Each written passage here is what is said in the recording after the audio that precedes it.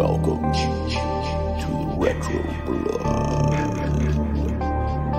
You are all my children now. You want to know what happens to an eyeball when it gets splintered? You got any idea how much blood jets out of a guy's neck? You've come back to us, Michael. Seekers, stop the rage. Jason is alive. We dug up his body. I was gonna cremate it. Whoa. What's your name, son? Well, Tommy Jarvis, but look, we've got to do something. He's even more powerful now. Aren't you the kid whose mother and friends were killed by that maniac? Yeah. Jason murdered them. I've been in some psychiatric clinic ever since.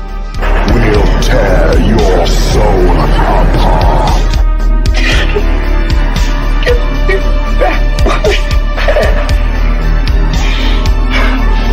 Get me back my head! Don't be afraid. No. Be afraid. Be very afraid. Welcome back, everybody, to the Retro Blood. As we continue this all-star Halloween extravaganza month, talking all the Friday the 13th 1980s films. Up next, if you like telepathic girls who throw TVs at people, if you like teens who show up and all have sex at the exact same time, which that has to be like a record. You know what I mean? Like couples just having sex, like they timed it all at the same time. If you like Jason being all wet, all right, with bones hanging from him, you know what I mean? Then this is the review for you, brother, because the Retro Blood is talking all about the new blood. The New Blood. Friday the 13th, Part 7. The New Blood. James Kline, J. Alison. What's happening, Alison? What's going on? What's up, man? We are powering through this Halloween holiday season, aren't we? I know. Like, we're already at fucking 7. There. Can you believe it? We're almost at the end. 7. Which is crazy. I know. It's almost at the end of the 80s. We've watched 7 of these things in a row. It's wild. And it shows. I don't know how I feel about this movie. We'll get into it later on, I'm sure. Yeah. Yeah, everything's going great, man. Halloween's awesome. It's the best time of the year. Yeah, right buddy. next to Christmas, right? Yeah, man. It's gonna be. We're already rocking it. You know, this Halloween season. You know, we did part 5 and part 6 of the Fridays already. Mm-hmm. So now we're deep into the reviews. We got the New Blood, then we got the Manhattan one. Oh boy. Yeah. That's coming up next week. Jason Takes Manhattan. Is that what it's called? Or is that the Muppet one? No, Muppets I think Take Manhattan. No, I think it is Jason Takes Manhattan. So but yeah, I mean this New Blood one is pretty interesting though. Like to me, you know, when we do our little quick thoughts at the beginning, to me this one wasn't like that bad, but it did get the old Century treatment that I think it made it not as good as it could have been. Because, you know, when I was doing some of my research and watching some of the deleted scenes, I was like, you know what, man, they should have just kept that shit in there. But I know they couldn't at the time because they kept getting the Century overload at the time. But, you know, this one's like I said, an interesting one. But we'll get into all that. But yeah, I'm drinking the Highland Brewing Seasonal Clawhammer Oktoberfest, brother. So, you know, I'm keeping that Oktoberfest beer strong in the month of October. It's one of my favorite beers, and one of my favorite styles of beer is Oktoberfest. I love those. Yeah. Oktoberfest in Germany is like at the end of September, and it ends like the first week of October, I believe. So this is the last week of Oktoberfest in Germany. But we can still enjoy the beers. Brother, Oktoberfest is the whole fucking month for me. All right? Especially when watching this shit, brother. You know who's a big Oktoberfest fan? Is our boy Eddie from this movie. Not only was he a science film nerd who thought he was going to get some ass from that blonde girl, Melissa, he also is an avid Oktoberfest beer drinker. He told me himself. So yeah, I've got a lot to say about that guy, and we'll get there. I have my own my typical Modelo, you know, my Mexican beers. Yeah, Got that Modelo, brother. No Budweiser. All right, we didn't see no Budweiser. No Budweiser. I'm a little bit higher class than Budweiser. We did get a couple stuff back from the Jason. We got the cars, failing. We got the tits and we got the weed. So at least we got that and back. And the flashback. Oh, and the flashback too. Yeah.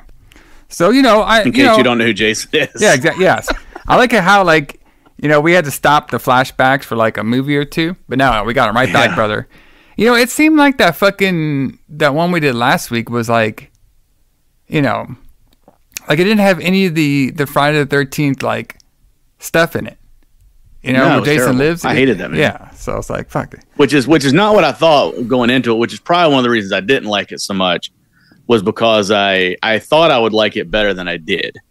But it got the editing, the censoring treatment, so it was all edited down, and it was basically like watching a Frankenstein movie, which, the guy that directed it, that was kind of like what his intention was anyway. Yeah. But, this guy, I'm not really sure what his intention was. Yeah, I'm not talking. He wanted to make, I know that he, in an interview, he said he wanted to make Jason look like he'd been through some shit. Yeah.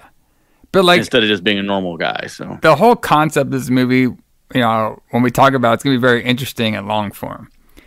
But the whole telekinesis thing and what they were trying to go with, and they were trying to take this in a different direction. But we'll get there. But we have a lot to talk about. Like on every Retro Blood, we talk about what is happening in the world of pro wrestling and metal around the movie release date. The reason we do this, everyone, is because we try to create a whole weekend, a whole party for everybody. All right? Mm-hmm. Or as my main man Dusty Rhodes says, he loves Tampa, he loves the party, and he loves rednecks. All right? And on this Retro Blood, we love horror movies, we love metal, and we love the pro wrestling. And that's what we talk about. That's what we talk about, brother. So, this has a very special release date. Allison, do you know that? Special in what way? Special as in your boy was born, it's his birthday. When this movie came out. Yes, May 13th, 1988. Now, in shoot, I was only 3 years old, okay? But on the Retro Blood, I'm a spanking 21, leather jacket, beer drinking, all right? I'm kind of like our boy Greg Valentine from Rock and Roll Brother, all right? So this has been my birthday present. Would see, not only would we be seeing the New Blood, okay, but we'd also be heading down to Tampa, Florida, brother, and watching some WCW World Championship Wrestling matches out to Tampa, Florida for a Saturday night taping. All right. Yeah, that would have been a great weekend. Yeah, because it had been the 13th is when the movie came out, and the 14th is when this show happened in Tampa. So, and this is a pretty crazy show I want to talk about. So, I know you didn't have a chance to see it because you're out there living the gimmick of traveling. I was living the gimmick of traveling, so I did not get a chance to watch it. I did want to ask you about that, but I know it might take a while. Maybe we'll do that a little separate time, because I'm pretty sure you have a ton to talk about up there in Canada, brother. It could take a while, yeah. Yeah, I was on the road in Canada for a week, so it could indeed take a while. Maybe I'll put that as a special on the YouTube page. Allison's trip to Canada, brother. All right. But if we would have made the trip in the 80s, brother, to Tampa, this episode was pretty interesting. So if y'all want to see this episode, you go to the Peacock, okay? Yep. And you go to May 14th, 1988. This one's actually labeled. You go under the old WCW Crockett. And it's season 4, episode 20. And the big thing about this show is, so this is the point where, for Crockett, it was pretty much, I believe, this merger happened, or it's probably maybe like a year or two into this merger of, Crockett merged with the UWF, I believe, the old Mid-South. So they have like a shit ton of talent at this time, and really good talent. Okay. And the big thing about this episode was, this was the episode where Berry Windam, like a couple days earlier, joined the Four Horsemen for the first time. So pretty much, wow. yeah. Okay. So pretty much the whole show was centered around all these baby faces talking about Berry Windam joining the Four Horsemen. So, and it was also we also got a really interesting segment with the Jim Cornette and the Midnight Express celebrating a little bit too soon about trying to win some belts. So. But I'll get into it. I know you didn't watch this episode, Alison, but I will explain it to you, and I'm pretty sure you're gonna like this episode of what we probably would have saw. So Explain it to me and all the people out there. So we start off a little bit with the clip of Jim Cornette and the Fantastic. We actually saw this twice for some reason. Not really sure why, but it was Jim Cornette and like they have like birthday hats on, like those little birthday cone hats.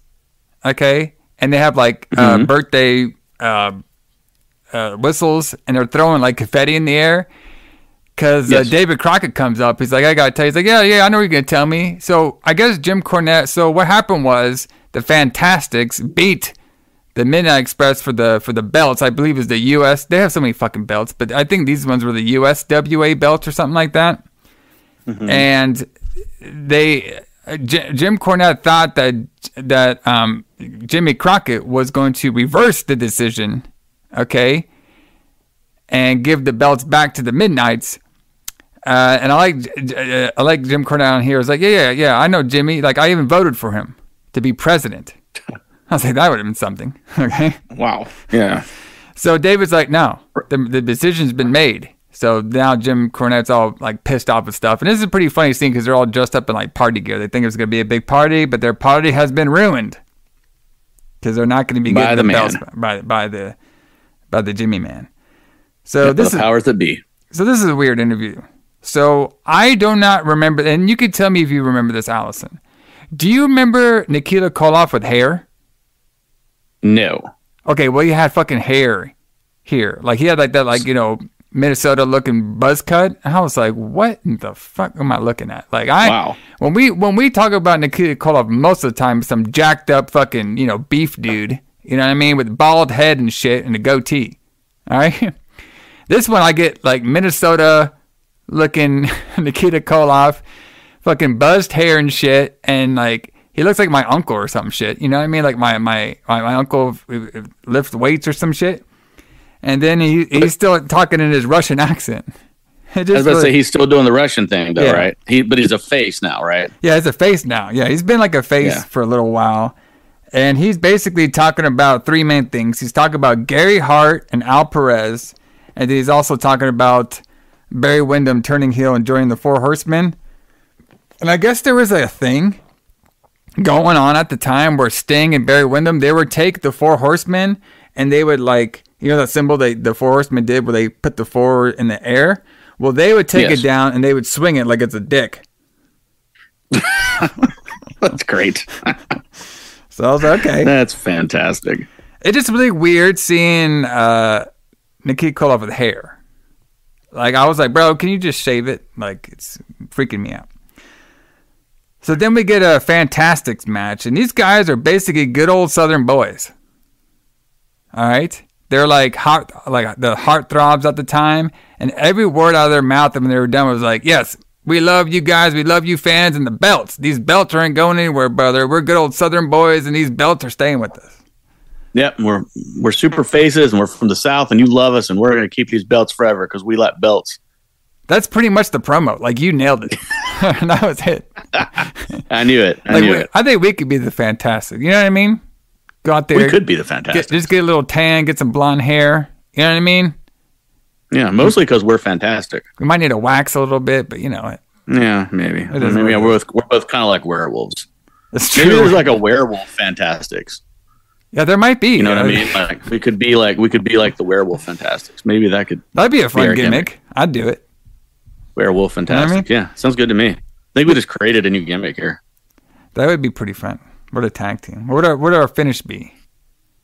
The claw? Oh, no. It should be the Doomsday Device. That's the best tag team finisher of all time. Really? I kind of like the 3D. Oh, the 3D is pretty cool, too. Yeah, that's cool. You're right. There's a lot of good ones out there. We can go on for about it. So the next match we have, speaking of a gimmick, we have Dr. Death in a squash match. And boy, this Dr. Death back in the day, this guy was a tank. Like, he was humongous. He wasn't like roid humongous. He was just a big guy. Like a big brick house looking guy. And he's in there's a lot of people like in the feud with, like, a lot of baby faces are like talking about, like I said, this whole episode and everything was basically a lot of the top baby faces talking about the Four Horsemen, and they're talking about Berry Windam turning heel. So yes, because before this, Berry Windam had been a face, right? Yeah, he was like one of the top faces and actually one of the top Four Horsemen heels at the time. And I believe that he was actually tagging up with Sting and Lex Luger at this time, and he actually turned on them to join the Four Horsemen, I believe. I could be wrong about that one, but I know he did turn on one of the two to gain and to be the newest member of the Four Horsemen after they kicked Lex Luger out. So check out this next match. This is a two Retro Blood stars coming back, brother. We have the tag team of Jimmy Garvin with Baby Doll and a Retro Blood classic Ron Garvin, brother. All right. Hands of Stone. Hands of Stone, the most like generic 80s wrestler, but he was everywhere. I mean, everywhere. Well, yeah, everywhere. I love Ronnie Garvin. I think he's great. I like Ronnie Garvin too. Don't get me wrong. Yeah, Ronnie Garvin. Yes. Yeah. And they're not as flashy as Jimmy. No, exactly no. So then they were facing the Varsity Club. Okay. And what's weird about this one, I think it was just an announcer's mistake. But the announcer was like, up next with the Varsity Club, we have Mike Rotunda and we have Mike Steiner. And I was like, Mike Steiner? Who the fuck is that? But I think he just fucked up. I was like, is Rick Steiner's real name Mike at this whole time? Like, this is like a different universe. But this Varsity Club is weird because it had like Rick Steiner and it had Mike Rotunda in their Letterman's jackets and everything. And then you had like Kevin Sullivan just come out there in like some sinister robe, like while the college music was playing. So he hadn't switched from the evil guy. No, he was still doing his evil gimmick while he was in the Varsity. Yeah, because because later on he would come out and do the whole Leatherman's jacket. You know, but I guess he hasn't switched over yet. So you just see him come out in this sinister robe with some college music playing, some college football music playing in the background. It just didn't go. It was weird. But the weirdest part of this match was, I didn't catch who took her, but there was either Mike or Rick or somebody took a Baby Doll to the back. So the match ended in a count out because the baby faces went to go find her, and then they found Baby Doll in like this closet, and then she was pissed off and wanted everybody to leave. Like Jimmy and Ron to leave because she got kidnapped. And she was like acting like a fit. It was kind of weird. Okay. It was just strange. Odd, yes. Yeah, that's how the match, it was just strange. She was like, it could be because, we're not watching these shows like every week and shit. So there might be something going on. But she was just basically so freaked out that she didn't want anybody to be there, and they cut the cameras off.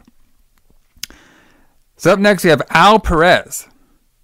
And we've always talked about Al Perez, but I wasn't like super familiar with him. And he's actually not a bad wrestler. Like, he's pretty good. Like, he's a pretty big dude too. Pretty jacked up dude. And he won his squash match. And the big thing about this one was we had a Gary Hart promo. And boy, you could not do this promo nowadays, even though I bet a bunch of people would love to do this promo. His promo is basically like, it's like, yeah, you fucking, all you people, you fucking liberals out there, y'all fucking love this Nikita Koloff. You all love him because he defected from Russia. He's like, I don't care if he defected from Russia. You know what I mean? He's here right now.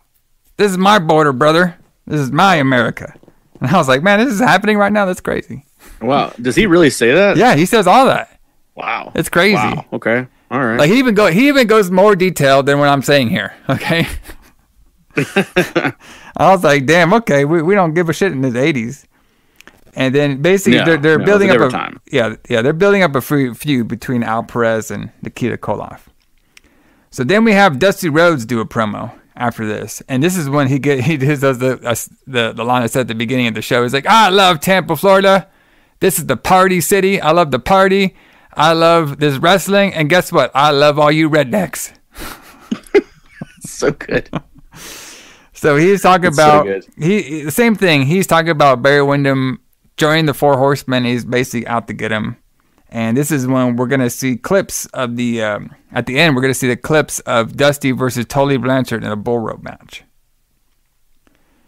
So then we have a Sting. He's here, bro. This '80s Sting, godly. No wonder he was so popular. This guy was fantastic for the squash match he did.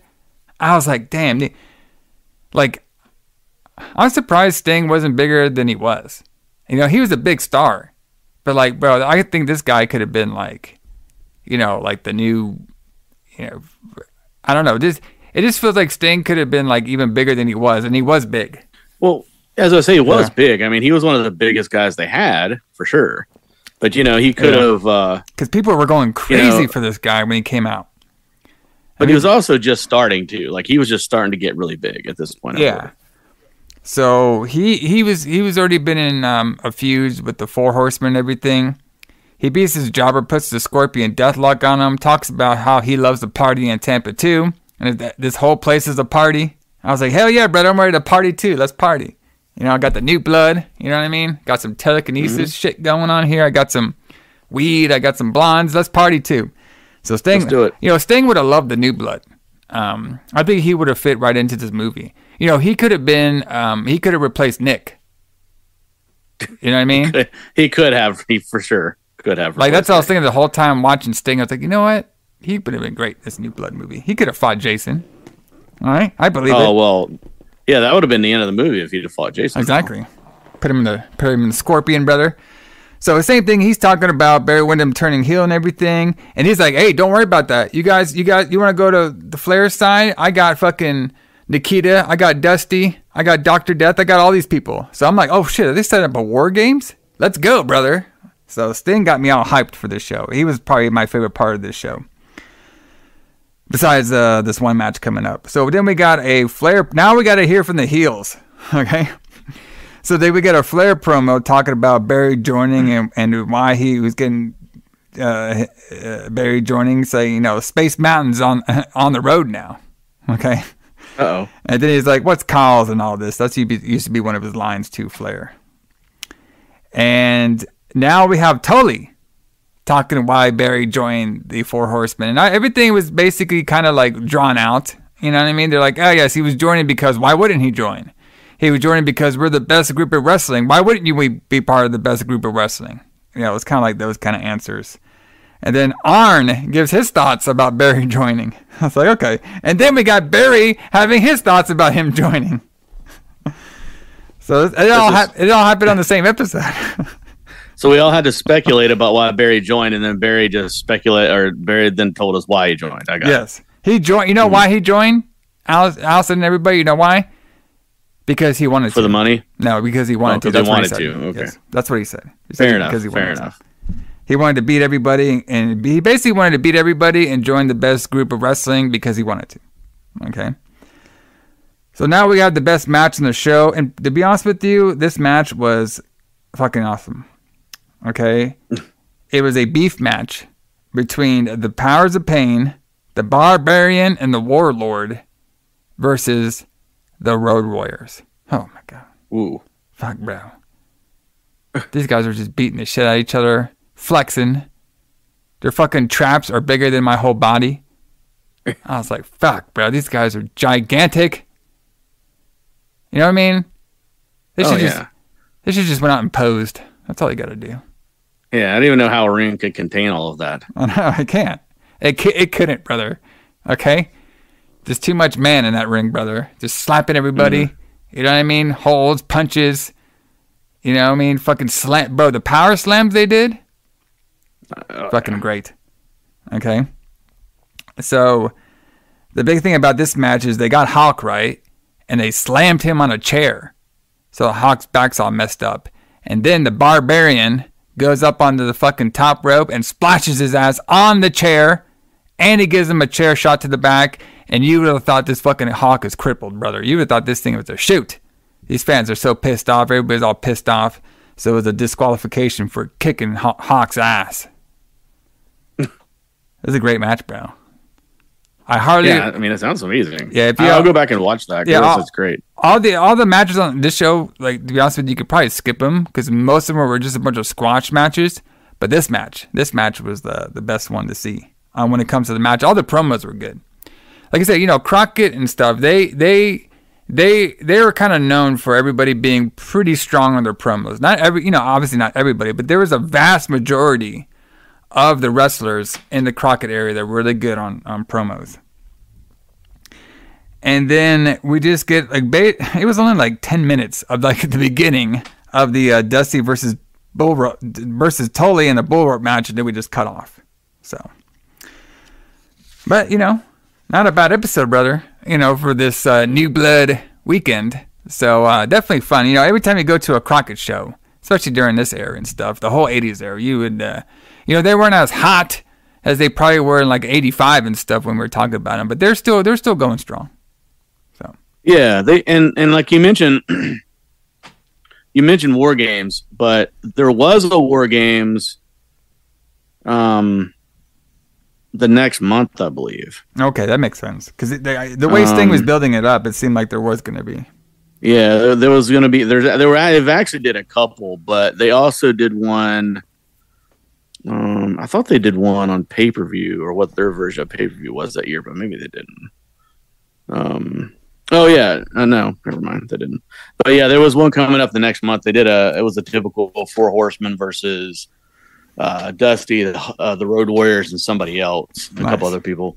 But yeah, so they were doing them like actually quite a bit around that time. So that would make sense. He probably was alluding to a War Games match they had coming up. Yeah, it had to be the way he was doing that promo. I was like, okay, we're definitely building, and just how everybody was talking about Barry and everybody, I could tell it was going towards a War Games match. So, but to move on to the metal music, there's something else I found too.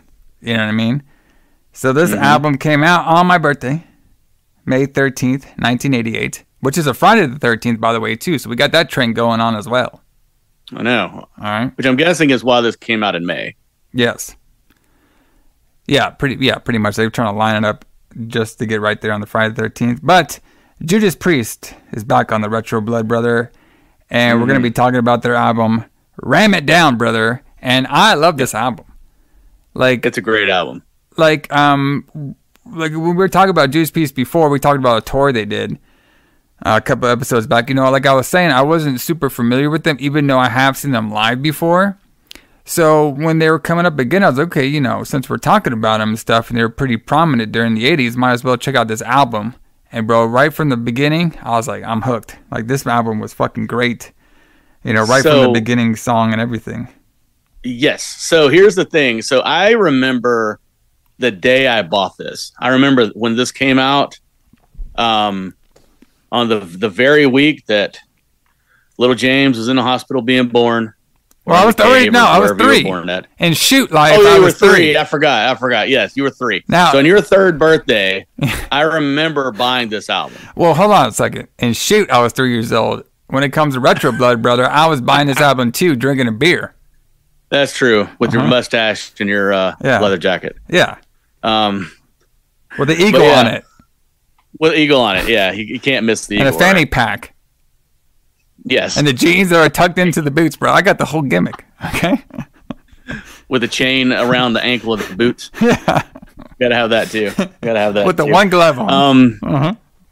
With one. Okay, now we've gone too far.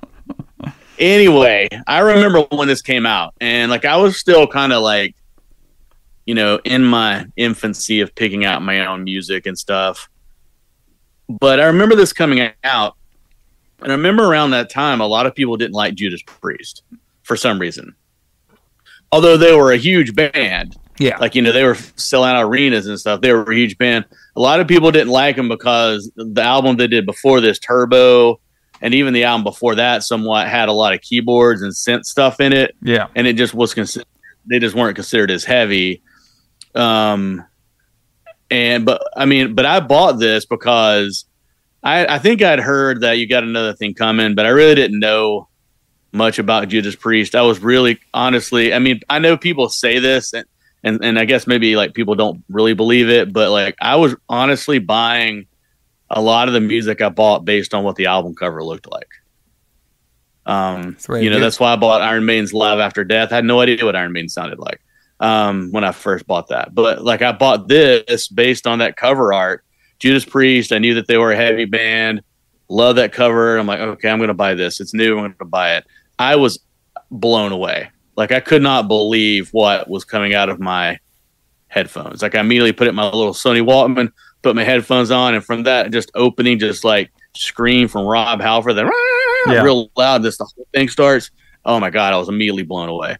That first song, Ram It Down, I cannot believe they don't play this song live. I know, neither. They haven't played it since 1988, I don't think. I cannot believe it. Like, it's 4.5 minutes long, and a minute and a half of that is guitar solos. Yeah. Yeah, they like, do the draw. Yeah, they do one there and the heavy metal and Love Zone. Almost always, all of them have fucking guitar solos. I'm like, damn, they're just fucking shredding this shit up. Yeah, but like it goes into that thing, that little shouted out part in the middle where it kind of slows down for a minute, and then the drums kick back in, and then like KK Downing and KK, what's the other guy's name? It's just left me. KK Downing and Glenn Tipton, they're just like shredding back and forth playing these guitar solos.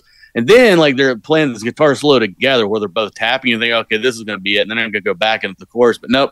Then KK comes right back out of it again and starts just shredding on the guitar. And then they go back and forth. Then finally the chorus comes back in. Ram It Down is amazing. I cannot believe, like I said, I cannot believe they don't play this song now. That would blow people's minds. Yeah, exactly. Yeah, I know. They play that today. I think the last one, it was recorded that they actually played from this album, which is in one of the tours they did during the 2011-2012, was the Blood Red Skies, which is kind of like a slower song.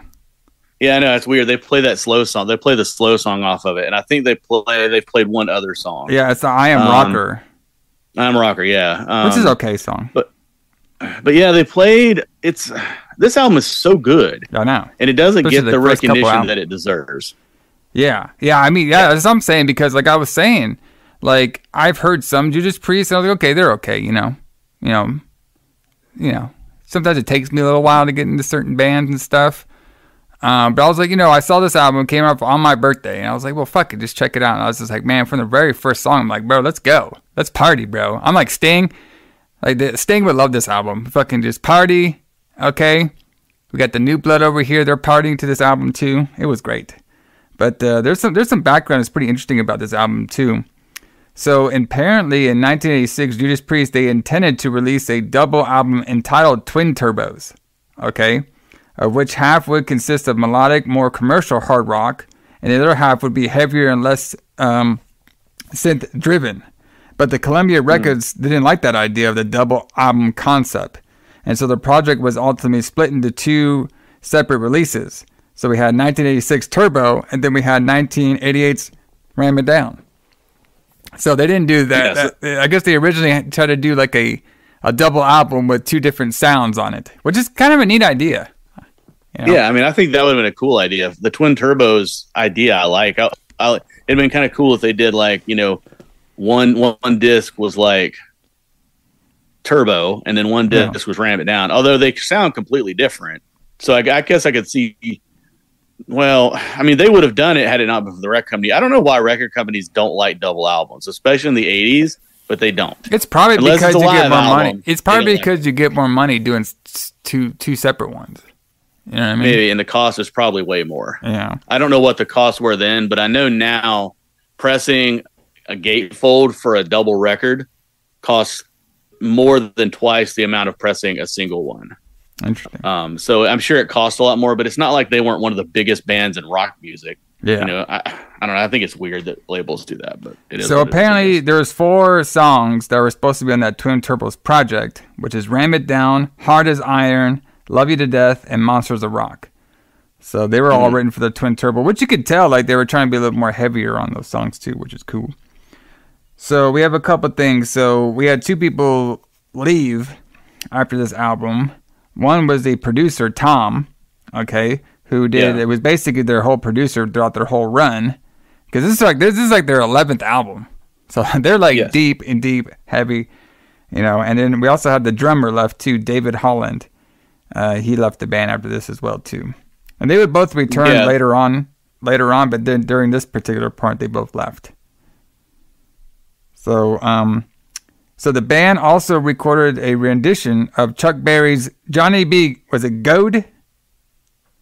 Johnny Be Good. Have you never heard that song? No, it's okay. Is it good? But I think that the song they made a little different. It's Johnny B. Goode. Guess it's good. Well, that's just how they spell it. Okay, so Johnny Be Good. But it is supposed to be Johnny Be Good. Yeah. So apparently, also this song was supposed to be included to the 1988 Anthony McCall comedy film Johnny Be Good. The song found its way onto Ram It Down and was the album's first single. Yeah. Not a bad song. Yeah, the Chuck Berry version spelled that way too, but I don't know why. Oh, okay.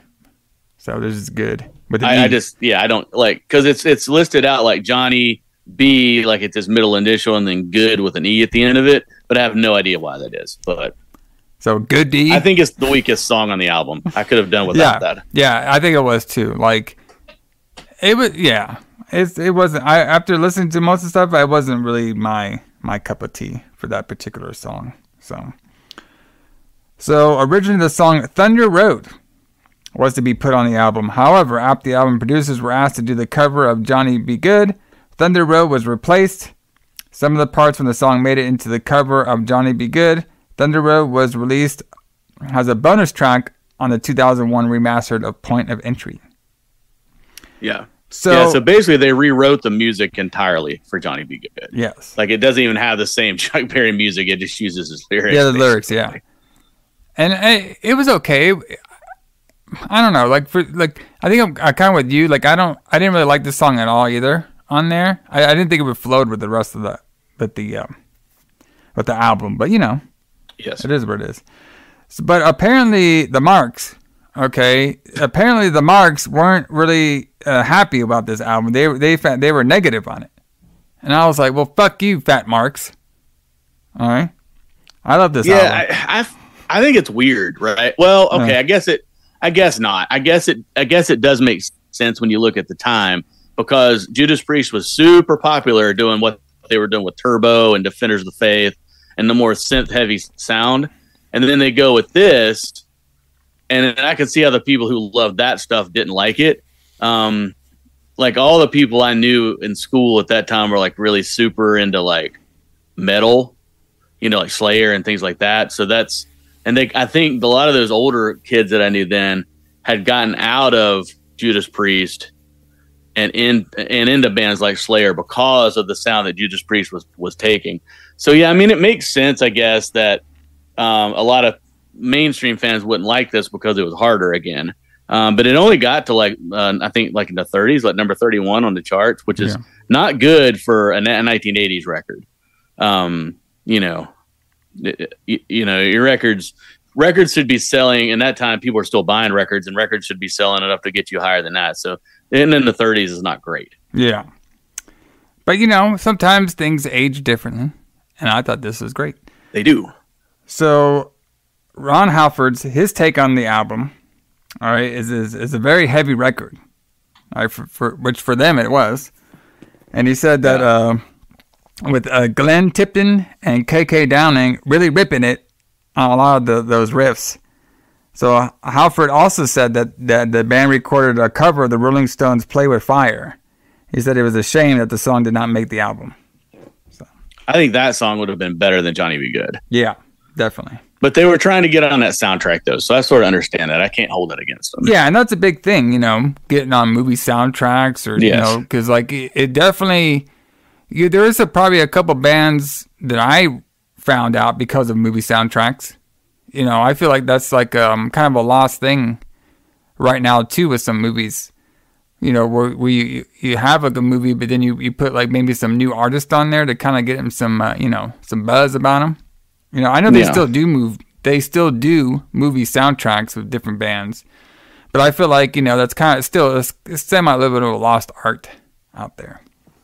Yeah, and also other useful or kind of cool information about this was that they did record another song for this album that it's kind of it's a lost song. Like they lost the recordings for it, and nobody knows what it was. Like they started recording another song, and also most of the drums on it are actually drum machine. Interesting. So Dave Holland did play on parts of the album, but not most of it. He was mostly not out of the band because he did the tour, but he was mostly like gone. He was like, no, they were kind of done with Dave. They ain't Holland, working for me, brother. All right, but on the next album, Painkillers, is also good. It's in the 90s, so we don't know about it yet. But if anybody out there wants some time travel into the 90s and listen to Painkiller, that's a fucking great album too. Well, we do have the DeLorean for that, so. We do. We have the DeLorean, exactly. The DeLorean is on the lights out, so that's how we do that's how we do everything out of the 80s. Yes. Just put some banana in that shit, we're good to go. And we're good to go. We can always travel into the 90s with the DeLorean. All right, speaking of traveling, let's get this shit going with the new blood. Let's talk about who booked this shit. All right. Tell me. I got to open my beer for this. Let me hear it. Yeah, brother. I like it. There we go. I like All that right, sound. who booked this shit, James? So it's a boy. So we have a new director again. I feel like every film I'm saying that. I feel like, okay, so every film we have a new director and we have a new final people. Like, that's like a trope for Friday the 13th. We just have to have new everything. So they're calling this New Blood. I was like, well, fuck, it's been new since part 2. Okay? Yes, it has it's been. Fucking You're new right. every fucking year. Okay? So we have this guy named John Carroll Buchler. I can't even say his name. Was it Buchler? That's what I assume it is, yeah. Yeah, Buchler. Yeah. And Buchler, he did like the Troll series. Okay? He did. He's made actually quite a few good movies. Yeah, Curse of the 49er. All right, brother. I haven't seen that one. But I have seen Cellar Dweller, and he did the Ghoulies movies. Or I think he did Ghoulies 3. The Ghoulies 3. He did A Nightmare on Elm Street 4, The Dream Master. There you go, brother. Well, he did special effects on it. Yeah. His makeup work includes Nightmare on Elm Street 4 and Halloween 4, The Return of Michael Myers. This guy's done some good shit. He also did From Beyond, too. That's interesting. He did a bunch of Retro Blood classics over here, all in the archives, brother. He's worked on a bunch of movies that we've done, and he worked on a bunch of movies that we're going to do. Yeah, so we'll be talking about him a lot more. But so his idea first of all, it was presented to him to make a Friday the 13th Part 7, and his first reaction was like, I don't know if I want to do that, because who the fuck wants to make a 7th entry into a film series? That's crazy. Exactly. And I was thinking, like, yeah. So that's not, I don't think that's uncommon nowadays, but I can see how that was uncommon in the 80s. Because, like we're saying, like, the Friday the 13th series, that's probably has to be the longest running horror franchise in the 80s. That were beginning in the 80s yes. and doing from the 80s. I can't think of anything. Like, I've been trying to do research. The closest one I could think about that got close was the Amityville Horror, which we'll be doing later down the road. Those are the only ones. Most of those don't even count, though. Well, fuck. Why not? I can only think of 4. Well, I think there's more than that, too. Okay. But then I don't know. I think they all went straight to video. I don't know if that counts.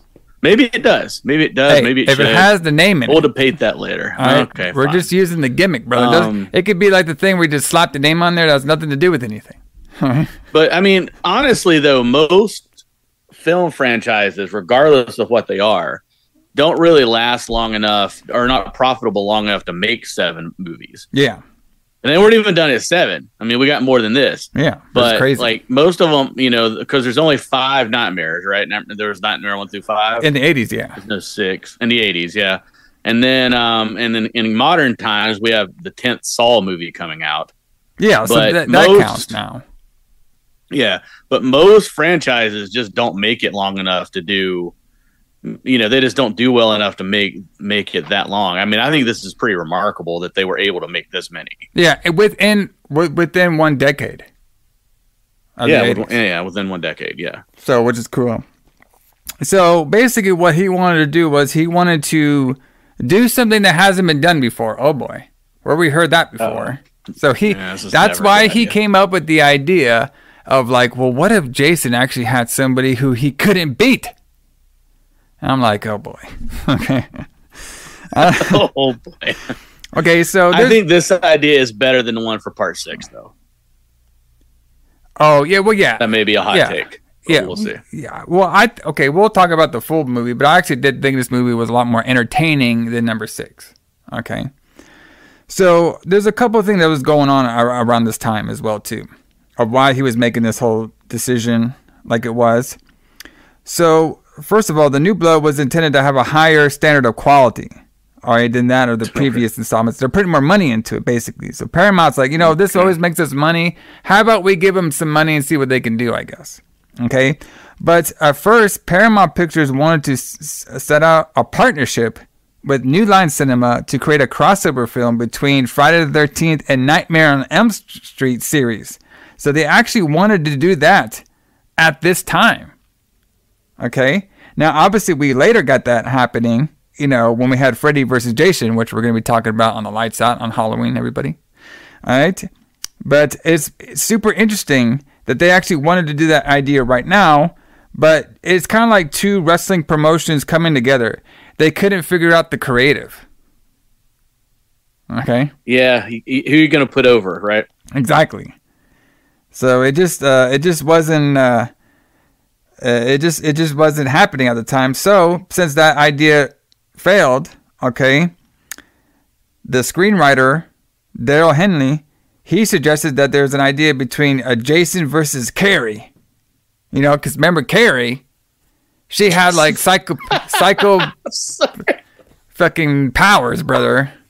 Because we don't want Freddy to fight, and we don't want Jason to fight this awesome iconic character Freddy. No, we want him to fight Carrie.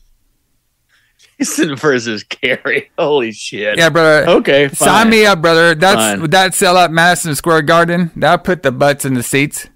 Okay. So that's how they kind of came. So my thing was, though, so I want to ask you about this, Alison. Okay. Mm-hmm. So when you're watching this film, okay, did Carrie, let's say you didn't know about the whole Carrie shit and stuff. Like, did you think, to me, I thought they're like, okay, well, we couldn't book Freddy because of the whole dispute of it, creative not working. So what we're going to do is we're just going to give this fucking Tina character Freddy-like powers to fight Jason. That's what I thought watching it.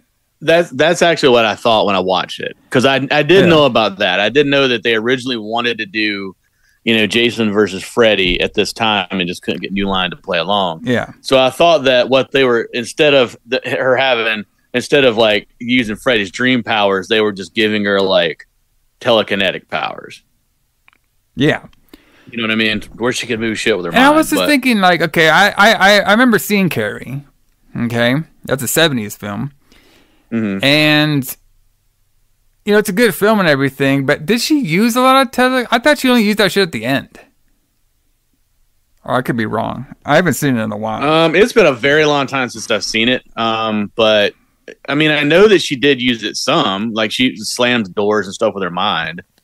But not to the extent, like, I don't think she controls fire like she did it like Tina does in this movie. But I mean, it's only loosely Carrie, right? It's just this girl who has these telekinetic powers that can beat Jason. But there's a lot of stuff in this movie that's very physically impossible, but we'll talk about that when we get there. Yeah, so there's a couple like different creative they were trying to figure out with this film. So apparently one of the concepts to Part 7 was conceived by an associate producer, Barbara, and was noted as being similar to the plot of Jaws. All right? Wherein a corporation-led developer covers up the previous Jason Voorhees massacres in order to properly build condos on Crystal Lake.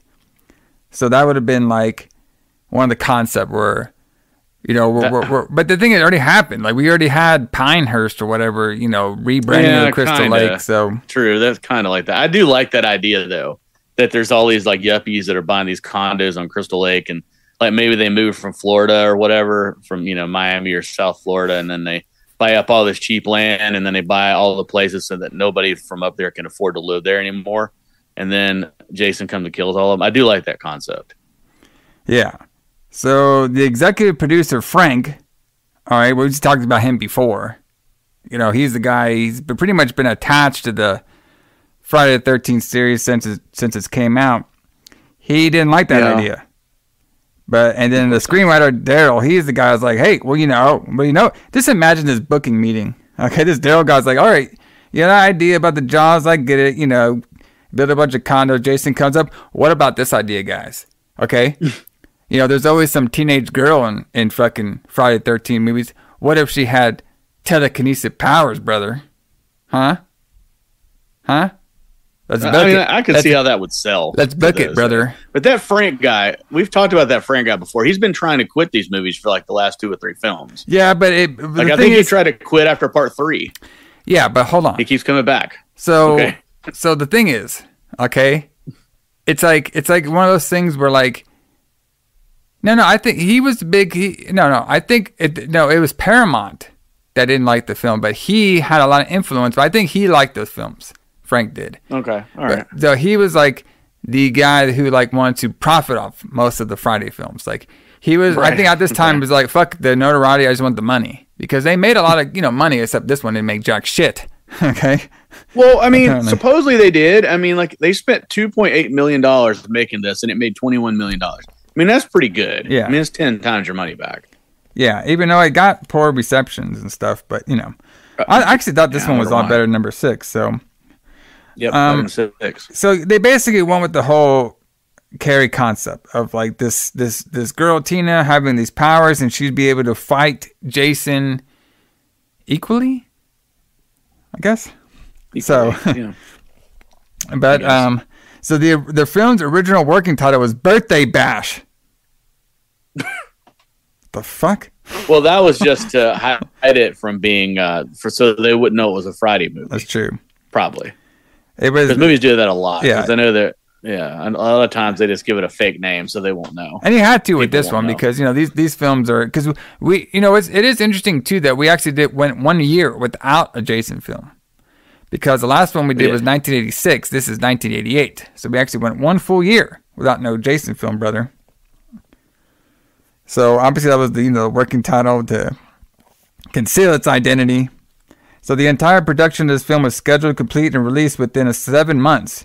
Shooting took place from October to November of 1987 in Baldwin County, Alabama, at Barnes Lake off SR 225 in a nearby Mobile in February of 1988. John, Alison, do you think that we saw Sparky Plug? Oh, I bet Sparky Plug was there. I'm surprised he wasn't in this movie. That's only for my wrestling fans. But that's yeah, Sparky Plug, Alabama Slammer. Alabama Slammer, brother. So we had to talk about this particular person. It's probably the guy who took Friday the 13th and pretty much made it his own. I would say, like, when I think of Friday the 13th actors, this guy definitely comes to mind first, which is crazy because he's probably in 3 of the worst ones, or like 3 of the most like interesting ones, I guess. It's Kane Hodder. Okay, so this is he's playing Jason at this time.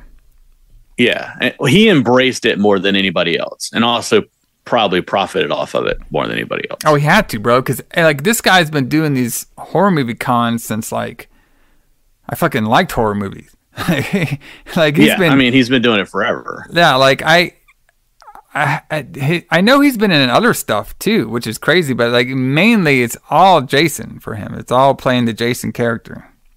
Yeah, he came out of the first thing I ever knew Kane Hodder was in was actually a movie that Buechler worked on as well, called Prison, which we're going to do on this show at some point. Yes. It was directed by Rennie Harlan. It was an early Rennie Harlan movie, but it's fucking fantastic. Yeah, that's what I heard. I haven't seen that Prison movie before, but I have heard it's really good. And apparently, which I didn't know this either, but apparently Kane and the actor who played Nick, Kevin Blair, they were actually both on a film before this one as too. They were on the Hills of Eyes Part 2. Really? I guess Kane Hodder was probably doing some of the stunt work, I guess. Yes. Yeah. So I thought that was really interesting, which we'll be doing that as well too. So that's pretty cool. But yeah, like I said, like, and obviously he does play a really good Jason. Like the thing is, like, I guess at this time we have the undead Frankenstein Jason. So he's not like the normal Jason we saw from like part 3 or 4 or anything like that, you know? No. Like this is a completely different style of Jason. But like we were saying before and during those reviews, this is probably the most popular style of Jason that people copy the most. The undead killing machine Jason. Yeah, I guess you're right. It is like people. I think when people think of Jason Voorhees, this is what they think of for some reason.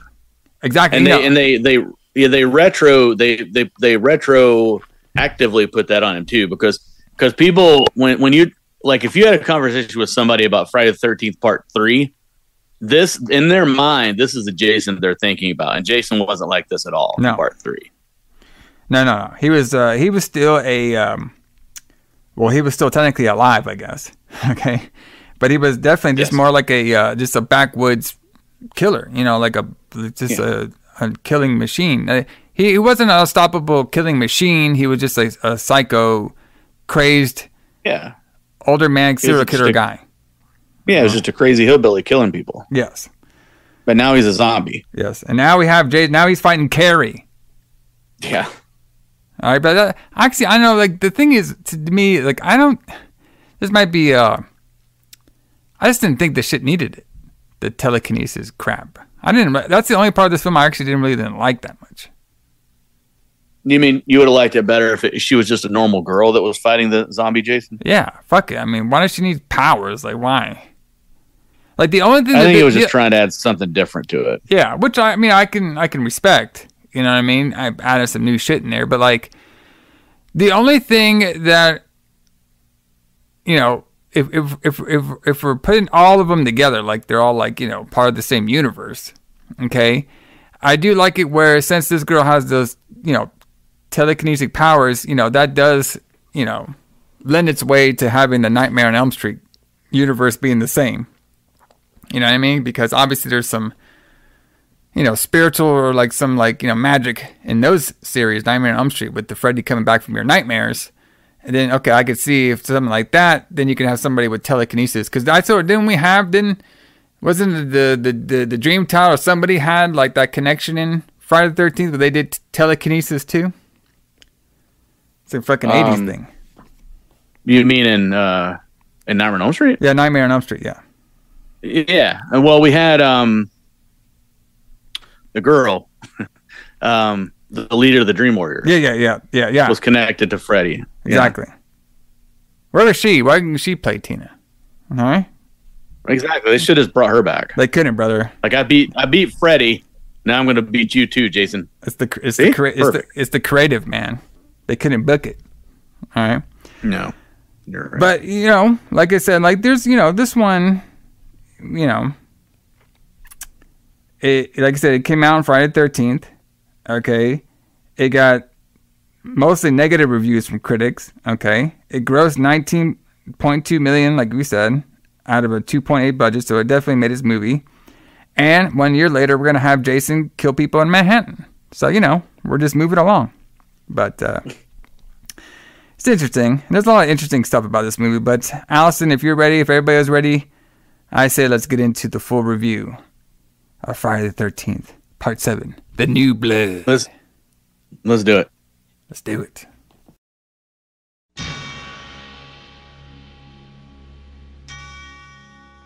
This is the one you've been waiting for. What's happening to me? Your psychokineses and these delusions. You're not listening to me! The one you've been asking for. Hey, Tina, isn't this the way they wear their jackets back in the mental hospital? Concentrate. Concentrate, Tina! The one you've been dying for. You people give me the creeps. Okay, you big hunk of a man, come and get me. Jason is back.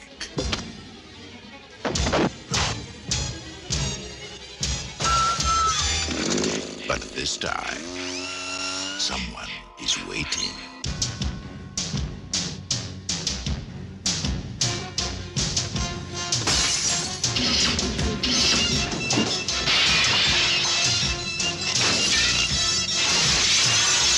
Jason? Tina, don't go in there!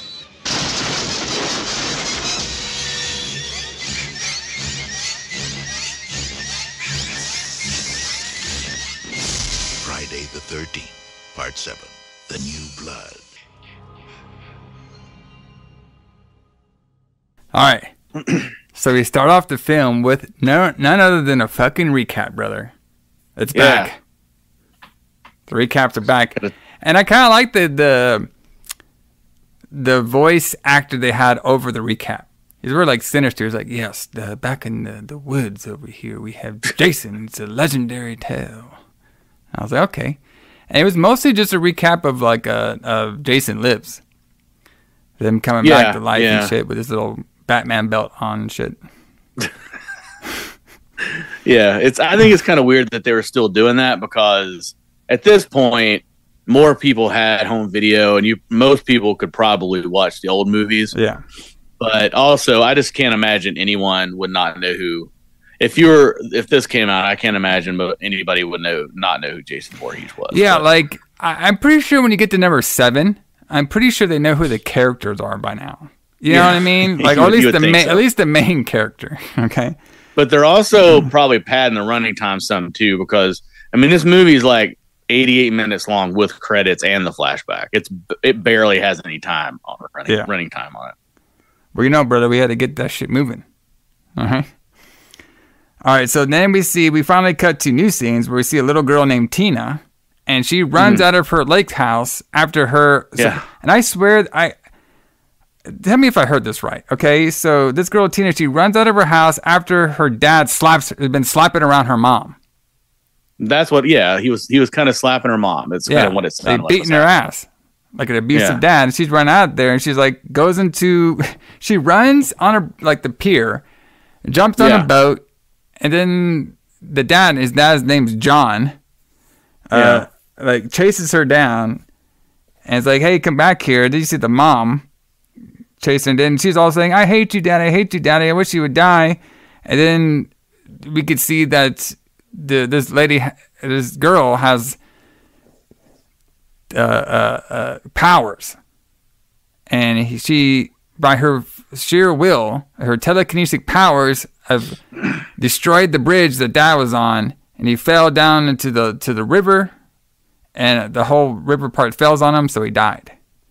Into the lake, yeah. Into the lake where Jason is. Yes. And they just happened to be in Crystal Lake at this time. So this is like, because we can't have lake houses anywhere else unless it's Crystal Lake. Nope.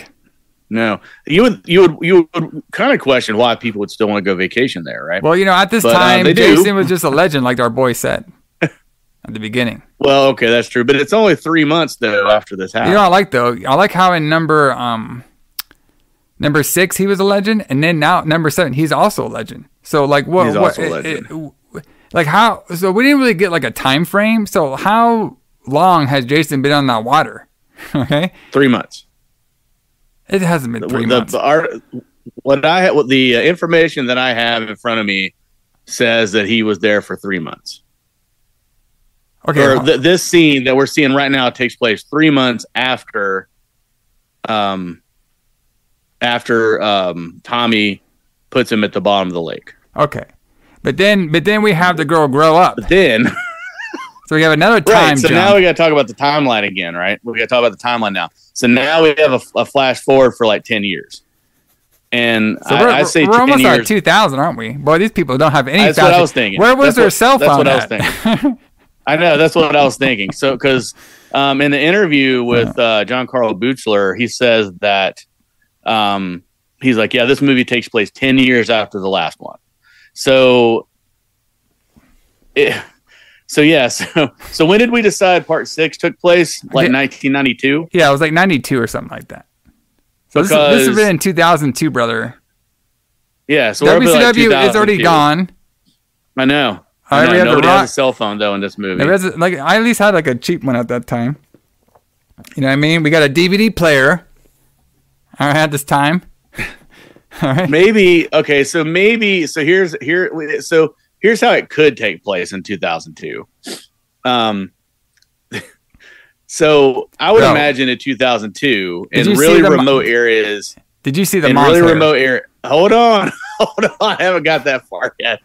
In 2002, you probably didn't really have good cell phone signal in really remote places like that.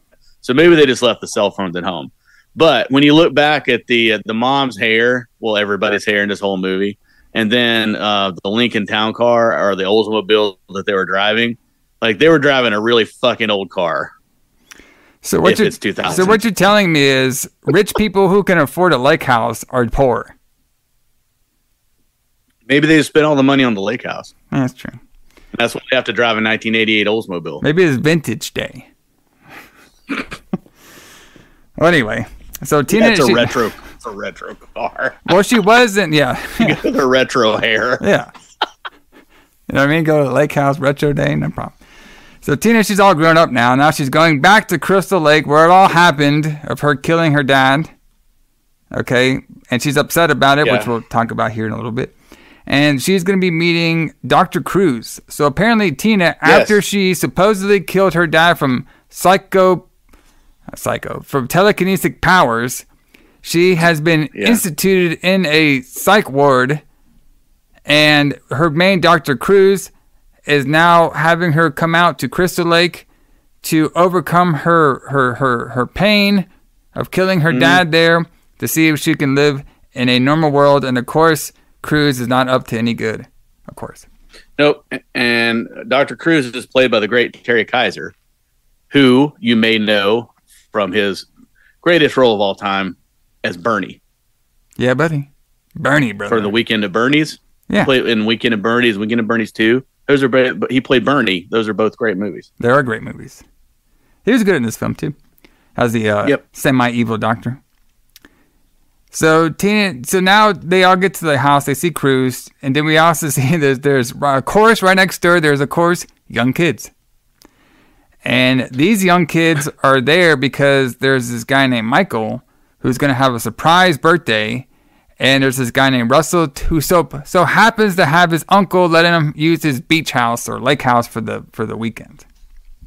Well, yeah, you got to have that rich friend that'll let you use the beach house, right? Yeah, damn. The lake house. So now we have this guy Nick. He comes over to for Tina, and you can see that they're flirting a little bit. And he grabs her panties, and he gets all embarrassed. All right. Well, now, to be fair, he's trying to help her pick up her clothes. Yeah, and her panties fell out. Yeah, and her panties He could have done some fancy line like, hey, how are these going to look on my floor? There you go, right there, brother. Yeah. Well, it's in the moment, right? He didn't have time to think about it. So now we see Cruz. He is trying to have Tina use his powers, and all I could think was, is this fucking X-Men? Like, what am I watching here? You know That's kind of what I thought. It was a lot like Jason versus Jean Grey. Yeah, Jean Grey, yeah. X-Men. And we have Cruz being Professor X, Charles Xavier. Yeah. Teaching her how to use her powers, brother. So, and then basically the doctor is saying, like, he's getting mad because Tina won't move the matches. And he's saying, like, well, I got to get you all pissed off, basically. So he's seeing that she can only use her powers if she's, like, angry or in, like, one of those, like, angry state of minds. Yeah, so then he just screams at her. Yeah. And then until she moves him. She moves him, and then he pisses her off some more. And he's like, I'm just trying to help you get over your guilt. And she's like, no, you're lying. And then the whole match is burn up. Which he is lying. Yes, he is lying, yeah, brother. It's 80s, brother. Of course they're lying. All right. So now this is when we meet a quick scene where we see Russell, okay, and his girlfriend over here. Is it Sandra? I believe it is Sandra, yes. That's what I was thinking. Because he's she was the one that was hired to be naked in the movie. Yeah. So we see a quick little sex scene of Russell and Sandra. All right, and they're talking about, this is when Russell says, my uncle, like, it's Russell's uncle's lake house that they're in to have a surprise party for this character named Michael, which we haven't met yet. Which I'm pretty sure they were taking that from Michael Myers. Don't think they weren't. I wondered that as well, if that was the case. I'm pretty sure they were. So now Tina is now seeing so this part was a little weird. Okay. So now we see that Tina sees a picture of her dad, right? So, and she's upset about her dad, and then she's like, oh, I miss him, to his mom. It's like, oh, I miss him too. And I'm just like, well, hold on a second. Didn't we just see this guy in the beginning seem slapping you around and shit? Like, you're sad about this abusive husband? Well, I mean, I thought that was kind of weird too, but you know, I mean, not everything in the world is black and white. Like sometimes there's gray areas for things, and you know, maybe he just I don't know. Maybe it's just a bad character, a bad character of judgment at the time. I don't know. It's just kind of weird. I mean, maybe, but I think it is odd. I think it is odd that the dad was portrayed as so abusive at the beginning. Yeah, because I swear she said like, "Oh, you're slapping mommy again." I was like, "Damn, again?" Yeah, I agree. I completely agree with that. I found that a little bit distasteful myself. Like, I feel like he was portrayed as a bad guy, and then at the very beginning, like a really bad guy. But then for the rest of the movie, he's kind of portrayed as just a normal dad. Yeah, or like when they talk about him. Yeah, exactly. So I don't know. I thought that was really weird. Yeah, because it looks like they were gonna put some heat on maybe like the dad, but then they put all the heat basically on the doctor, Cruz, because Cruz shows up and then Tina gets all pissed off again, and then she runs outside, and then she's having some flashbacks of killing her dad, and this is when she uses her powers to locate something that's in the lake, and of course that's breaking Jason from the water out of his chains. So that's how we get Jason back in action. We had this girl with her telekinetic powers unleashing his chain. Okay. So hold the phone for a second. So they, from after part 6, Jason's in the lake. Yep. And then at the end of he's chained in the bottom of the lake, and then we see his eye open, right? So he's conscious. Yes. And then 3 months after that is when all of this happens with Tina killing her dad, and he falls in the lake. Yes. Then 10 years later, so she's like supposed to be, I guess, like 18 or something now. She comes back to the lake house, and then she awakens. She gets Jason out of his chains with her mind. Yeah, because she can do that, right? She can move things with her mind. So has Jason been conscious underneath the lake for 10 years, just hanging out there? Yeah, maybe he was in dormant status. You know and what I mean? He can't find any way to get out of these chains in 10 years. No, man. Like, see, when our boy Tommy put those chains on him, he also had some magic powers too, where he put a spell on it, and the only person who could break this spell was somebody with telekinetic powers. Oh, I see. Okay, I see. See, you're just not getting it, Alison. You got to expand your mind. The full picture. Yeah, I'm not smart enough for this, right? My thing was like, okay, so what we're led to believe was she felt a presence in the lake, and then she thought it might be her daddy. So now she's going to use her powers that she barely knows how to use to raise the person from the lake that she has a presence with. It just so happens to be the killer Jason. Well, does it? Okay, so she does. Is it this? I don't know if it's this point or a little bit later in the movie. She does say, "I wish I could bring you back to life." Yeah, that's her point of trying to get her dad's essence zombie-like body up there. I guess. Except she doesn't have powers like that. She can just move things with her mind. That's it. Well, and apparently a control fire. She does have this power. It was booked for this scene, so that's how she has them. All right, fine. So anyways, so I guess Jason is dormant and he's asleep, and then she brings him. Yeah, so it's kind of like, what I mean? It's kind of like when you go to one of those those hyper chambers, you're in space. You know what I mean? Yeah. Well, I guess he does that later. So. He does that later too. So Jason gets out, she sees him, and she basically just passes out. Okay. Yes. And then she wakes up in her house, and she's like, when she sees the mom and the Cruz, and she's like, "Hey, did you guys see? I saw a man." She's like, "Oh, what do you mean a man?" And basically, Cruz just thinks that Tina right now is having delusions. She's making delusions in her brain. She's saying hallucinations because of all the guilt she's having around the place that she killed her daddy. Yes. All right. And then we cut, and then we actually have a scene that I was happiest seeing. We have a car breaking down. So that's back. Finally. Back. I missed it. We went 2 years without, we Jason lived, no big car broke down. It's like, why not? Let's keep it going. I know.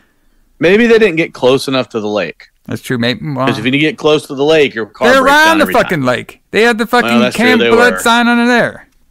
Yeah, I'm just trying to find some kayfabe reason that this happened, but I don't know. But now we got it back again. So now these kids. So this is when we meet Jane and Michael. So Michael is the guy we were talking about who's having a surprise birthday, and his girlfriend Jane is the one who planned it. Okay, and she's like, "Well, I had a surprise birthday for you, but now it's all ruined and shit." And his. I have questions about this scene too.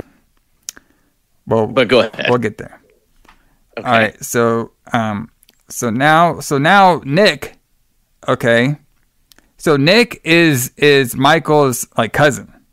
Okay, and he's there at the lake house, to celebrate with everybody, and so Nick goes to Tina, and now he invites Tina to the party, and Tina, at first she was a little bit, didn't know she should go, but the mom's like, yeah, go out there, and then Cruz is like, oh, he's not liking that idea. But then, like, the mom's like, well, we're trying to get her back to being sociable again. This would be a great idea. He's like, oh, yes, of course, of course. It's not at all what we're trying to do. Yes, no, that's not what he's trying to do, brother. That's what he's trying to do, right? Exactly. Yes. So now we have. So what part is it? This part where Jane and Michael are walking in the woods and Jason's right behind them? Yes. So my question about this is, so the car. I get this part. The car breaks down, and they're going to their cabin. Because it's his surprise birthday party, right? Yes. But my question, though, is, and she says we're almost there, but he wants to, and they should walk, but he wants to sleep in the woods. Yeah, he's lazy. Why would you, if you were almost there and you could sleep indoors, why would you sleep in the woods by your broken down car? I can perfectly answer you with one question. Yes. Sex in the woods, brother. Well, maybe. Because our boy Michael was like, listen, this girl Jane, she promised you this party. Apparently, we found out later this Michael guy's a partier. Like, he smells parties and just goes to them. Okay? That was a line used. So maybe his plan was like, okay, I'm going to sleep in the woods. I'm going to fuck this girl and I'm going to go to the party. All right? But first I got to go drain my lizard. Okay? And of course, by going pissing and shit, this is when Jason sneaks up behind him and kills his ass. Yeah. So there goes No more Michael. No more Michael. All right. And then Jason goes up into Jane and he kills her ass too. And he stabs her. Yeah. So these people essentially were created just to have two more people for Jason to kill. Yeah. Well, actually, Jason. Because they contribute nothing really to the movie. And I got it backwards. Sorry. Jason stabbed Jane through a tree in her neck first. And then Mike sees it. He runs away. But then Jason kills him with a knife. He like throws like a fucking knife at him. It's a pretty cool scene too. Like it's a spike, isn't it? Yeah, spike. Like stake or something. Yeah, it's kind of like a steel, like a spike on there, and he stabs him with it. But then he comes and stabs him again.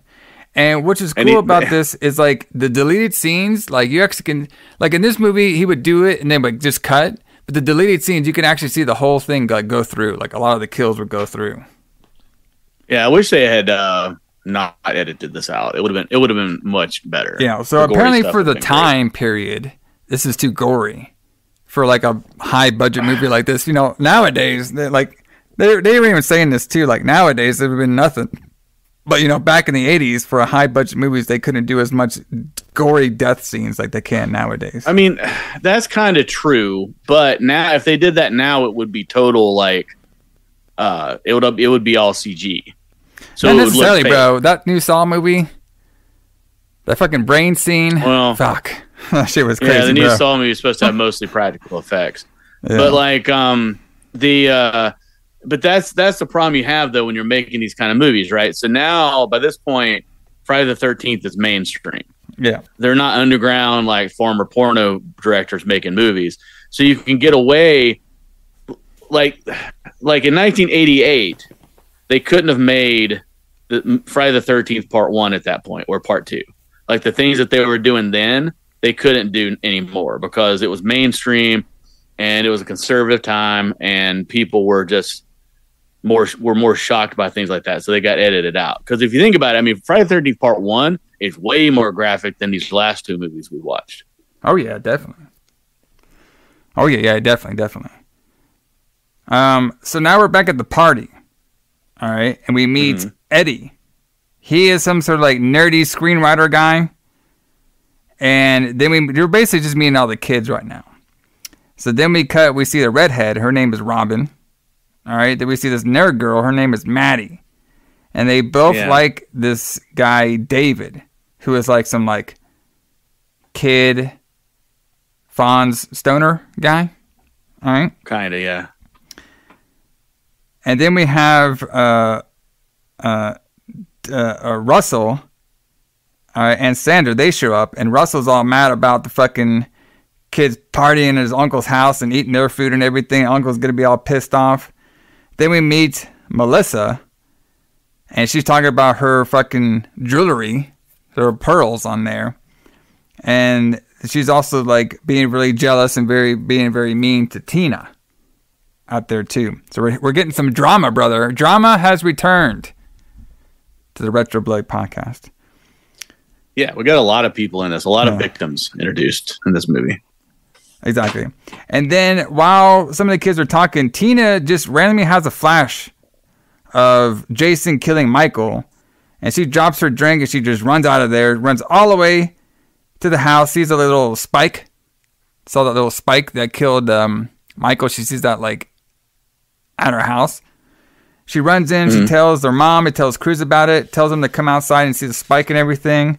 They go out there, they don't see anything, and now Cruz is still thinking that she's seeing, delusions. She's she's hallucinating everything, and now she kind of believes it herself.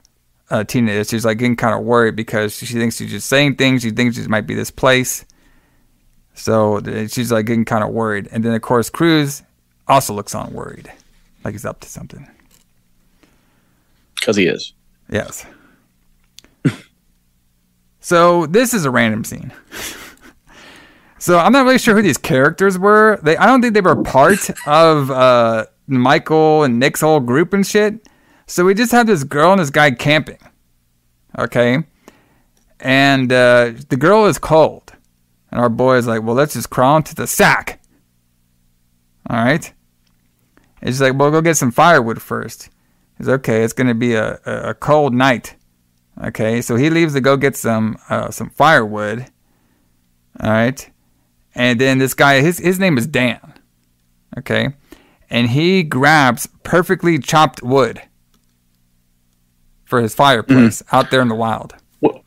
So here's another complaint I had about this. So he goes to the woods to get some wood for the fire with a machete, which you cannot possibly chop wood with a machete. It is not possible.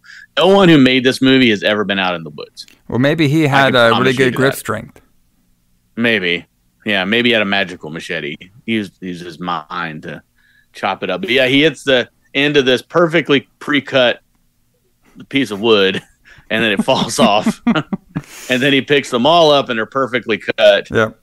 And then he goes back toward he's walking back toward the cabin or the tent. And then Jason comes up behind him and stabs his ass in the fucking back.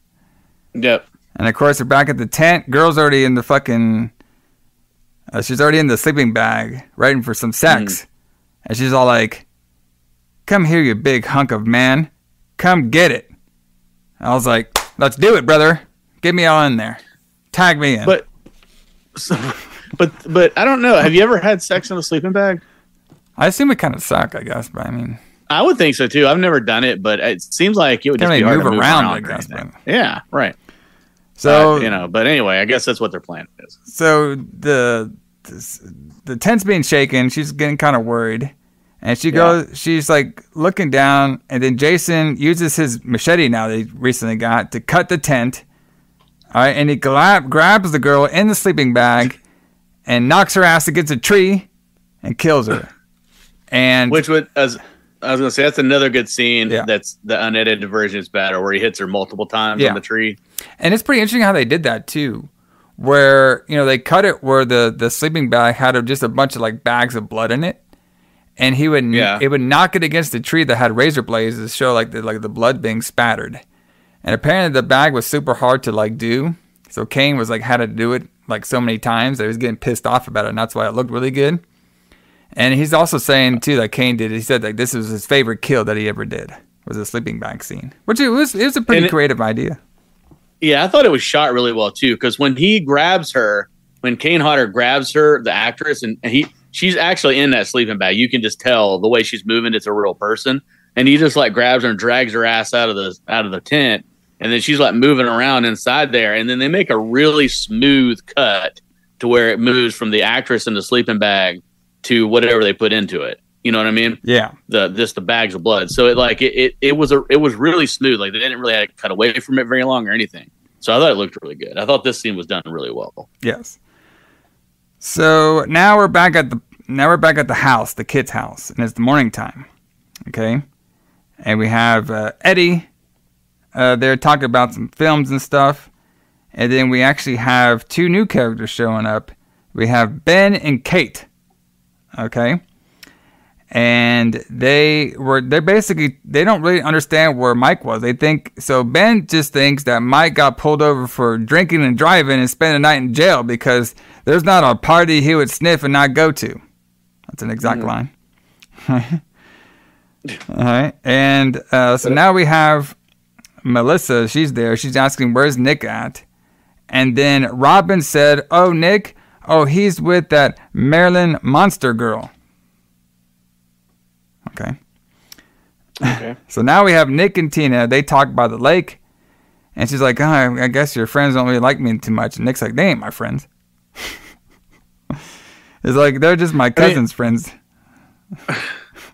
Did he call her a Maryland monster just because she's blonde? No, it's because she was like freaking out or something. I have no idea. Okay. Because, I mean, Marilyn Munster was like the Munsters girl, the cousin that they thought was ugly, but she was beautiful. Yes. And, you know, I don't know. It's weird. I don't know. It's one of those 80s things, brother. We're going to insult you in strange ways. Okay.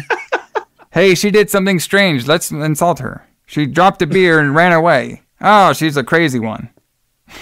It's also weird that beer broke, too. Yeah, on the carpet. She dropped it on the carpet. Yeah, I'm like, that's like the worst beer bottle I've ever seen. What kind of fucking beer bottle was that? Some of this shit doesn't even break over my head. How the hell is it going to break on a carpet? I know. So she's out there. Tina's talking to Nick about it, about them not being friends. And now we have to give the backstory. So Nick's like, okay, yeah, my backstory is basically I'm from Pittsburgh. I ran with a bad crowd. And now I'm doing my life better now here. It's like, oh, yeah, well, I killed my dad at the lake right over there. I'll do you one better. Yeah. I was a troubled kid. Well, I murdered my dad at the lake right over there, right where we are right now. And he's all like, oh, well, shit. You got me beat. And then the whole time, Melissa, she's watching because she's jealous. And then Tina's like, listen, Nick, you don't want to mess with me. All right, my head's all messed up and shit. All right. And I'm here with my doctor, and I'm from a mental hospital. So Melissa's hearing all this stuff. All right. And then they hear some stuff in the woods sneaking around. They stop for a little bit. And then Nick flirts with her. He's like, don't worry about it. I see stuff too. I see a pink elephant. And they're like, oh, ha, we're laughing. And they start kissing. How funny. And I'm like, is this easy? Shit. Okay. So now we have Tina. She's all happy around the mom stuff because she just got herself a boyfriend, this Nick guy. And then Cruz she's not so. Every time she sees him, she's not happy at all. So we have all the kids. They're playing outside. They're all talking about, Mike not being here for his own party and stuff. And they're just going to have fun without him. Tina, she's now looking for Nick. And Melissa is making some jealous stuff about her. And then now we have that Maddie girl, the nerd girl. She thinks Dave is going to like her, but Robin's like, he's not going to like you. He's out of your league. And guess what? I'm going to go smoke some weed. And then we have this whole PA segment. She's like, you're going to go smoke some weed? She's like, yes, Maddie. I promised out here I would do what we got to do and have fun. And I'm going to go smoke some weed. And I was just thinking, you know what? It was not only 2 movies earlier than this. The motherfuckers were doing cocaine. So you bitch smoking weed, that doesn't matter. Okay, go talk to my boy fucking Billy from number 1 and see if this for number 5 and see if the fucking weed's gonna do anything. Yeah, but I mean, don't you think? Do you think that that's like kind of how times were changing a little bit? For the first 5 movies, they're like smoking weed, they're doing coke, they're drinking everywhere, and then now they're like I am going to smoke the marijuana. Yes, You know, I am don't going know, to it's just smoke. like, I'm going to have this guy. I'm going to smoke the marijuana. I'm going to do some nasty sex with him. Okay. I got you, girl. Go ahead. Do your but thing. she's doing it so that, you know, that he'll like her or whatever. But I don't Yeah, know. well, It's you just- know, so it's just Robin, weird. so both of them are like, they're friends, right? There's Robin and Maddie girl, Yeah. but they're both smitten with this David guy. I don't know why. He looks like a fucking nerd to me. All right, but basically, And one thing I thought was, I was gonna say, one thing I thought was funny is the Maddie girl, the nerdy girl, is wearing those like huge, like round 80s nerdy glasses, like all the girls are wearing now. Yeah. So like, I don't know. I thought and it her was funny hair is everybody's fucking wearing that out, shit now. bro. These Oh yeah. Maddie and the mom's hair were just out of control. It's fucking 80s spectacular. Okay, in 2002 apparently. And it's in 2002. Yeah. So now Melissa, she's like fucking with Eddie now. Okay, so she's basically trying to fuck with Eddie. All right, and then now she's making a joke. So she takes Eddie's jacket and turns it around, and then she in front of everybody says, "Hey Tina, is this how they wear it at the mental asylum that you're in?" Ha ha ha! Everybody starts laughing. All right, and then Tina gets all pissed off. So she chokes the bitch with her fucking pearl necklaces and drops it. And then she runs out of there. And they're all like, what the fuck just happened? So, and then Nick finally shows up. Fucking missed it, brother. And then, of course, Tina goes back home. Now she hates the place. She said it almost killed this girl. Cruz thinks everything, you know, it's all ties together of her guilt and everything's making her do this, but she just wants to leave. So our girl Tina just wants to leave and get out of there, saying this place is changing her. I'm like, well, all you did was fucking choke the bitch. I mean, what? I think they need to do like a little bit more of her, you know, acting a little more stranger, but she acted like the whole place is changing her. Well, yeah, but I mean, it could just be that she's, you know, kind of like, because maybe like, I feel like she feels like she was safer before she came there, and now everything just seems really weird and all fucked up. So they're arguing, and Cruz is, you know, trying to get her to stay and stuff, but she eventually gets pissed off and throws a TV at her with her mind. And then she runs away. And she actually runs into Nick, and Nick's apologizing for Melissa, and she's like, I don't care about all that. And it's like, what? Okay. And she says, like, she's like, something's very wrong here, all right, and I'm seeing things in this place. And hey, do you got a pic of that Mike guy? He's like, yeah, I do. He's like, I think he's dead. Okay. And he's like, and then the mom comes, we're leaving in the morning, and that's it. And then Mike's like, and then Nick's sitting there like, okay, what just happened? So this is a cool scene, and I'm glad we brought this style of scene back. So we have our boy Russell and Sandra, and they're about to do some skinny dipping, brother. It's back. It's back. I know. That is one thing I'm glad they added back, because they hired this girl to be just to be naked in the movie, and that's pretty much what she does. Yeah, shows up naked, does her thing. So I do like this. So Russell, I was like, when did you know you loved me? And Sandra's like, well, I always loved your big fat wallet. Yeah, because he's rich. I'm only dating you because you're rich. Yes. Okay. And so she gets butt ass naked. All right. She jumps into the fucking lake. I'm like, yeah, buddy, let's do it. And Russell's like, okay, I'm going to get me some of that shit. So he's starting to take off his clothes, and Jason just sneaks up right behind him because he's a cock block. All right. And cock blocking Jason. Takes the fucking knife, stabs his ass. Sandra she dips in the water. Then she sees Russell dead on the floor, freaks out. And then Jason, who was underwater for about, how many years? Like almost 10, 12 years, just gets right back into the water. And, right? Not scared of it at all. Okay? Gets right back into the water. Yes. And grabs her down. Yes. Yes, but here's another issue I have with this. This lake that they're in must have the steepest drop off of any lake in the world. Oh yeah, I know, right? Because she's only like just a very few feet from the shore. Yeah, that's but like it's deep enough that she can't touch the bottom, and it's also so deep that Jason can go down underneath her and then pull her down even further. I mean, like, how deep is this lake? Like 3 feet from the shore, it just drops off like 15 feet or something. Well, yeah, brother. It's for flooding issues. Okay. It's like a bottomless lake. Yes. All right. But, but when we get down there, though, on the lake, we could perfectly see the sign, Camp Blood. So when we get down there. Yeah. Oh, it also is the clearest water in the world. Yes. Like you can see the Camp Blood, I don't know if you ever swam in a lake, but they're definitely not that clear. But you can see this Camp Blood sign. And I thought that scene was actually shot really well where the camera is underneath her and she's like kind of swimming in the water naked. Yeah. Like that was beautiful. Like that just looked really good. For an 18 to 34 male, perfect scene, brother. Loved it. Well, not just for that, but I mean, that didn't hurt. But I mean, I just thought it looked beautiful. The way the light was in the water, it just looked good. Great scene. Yes.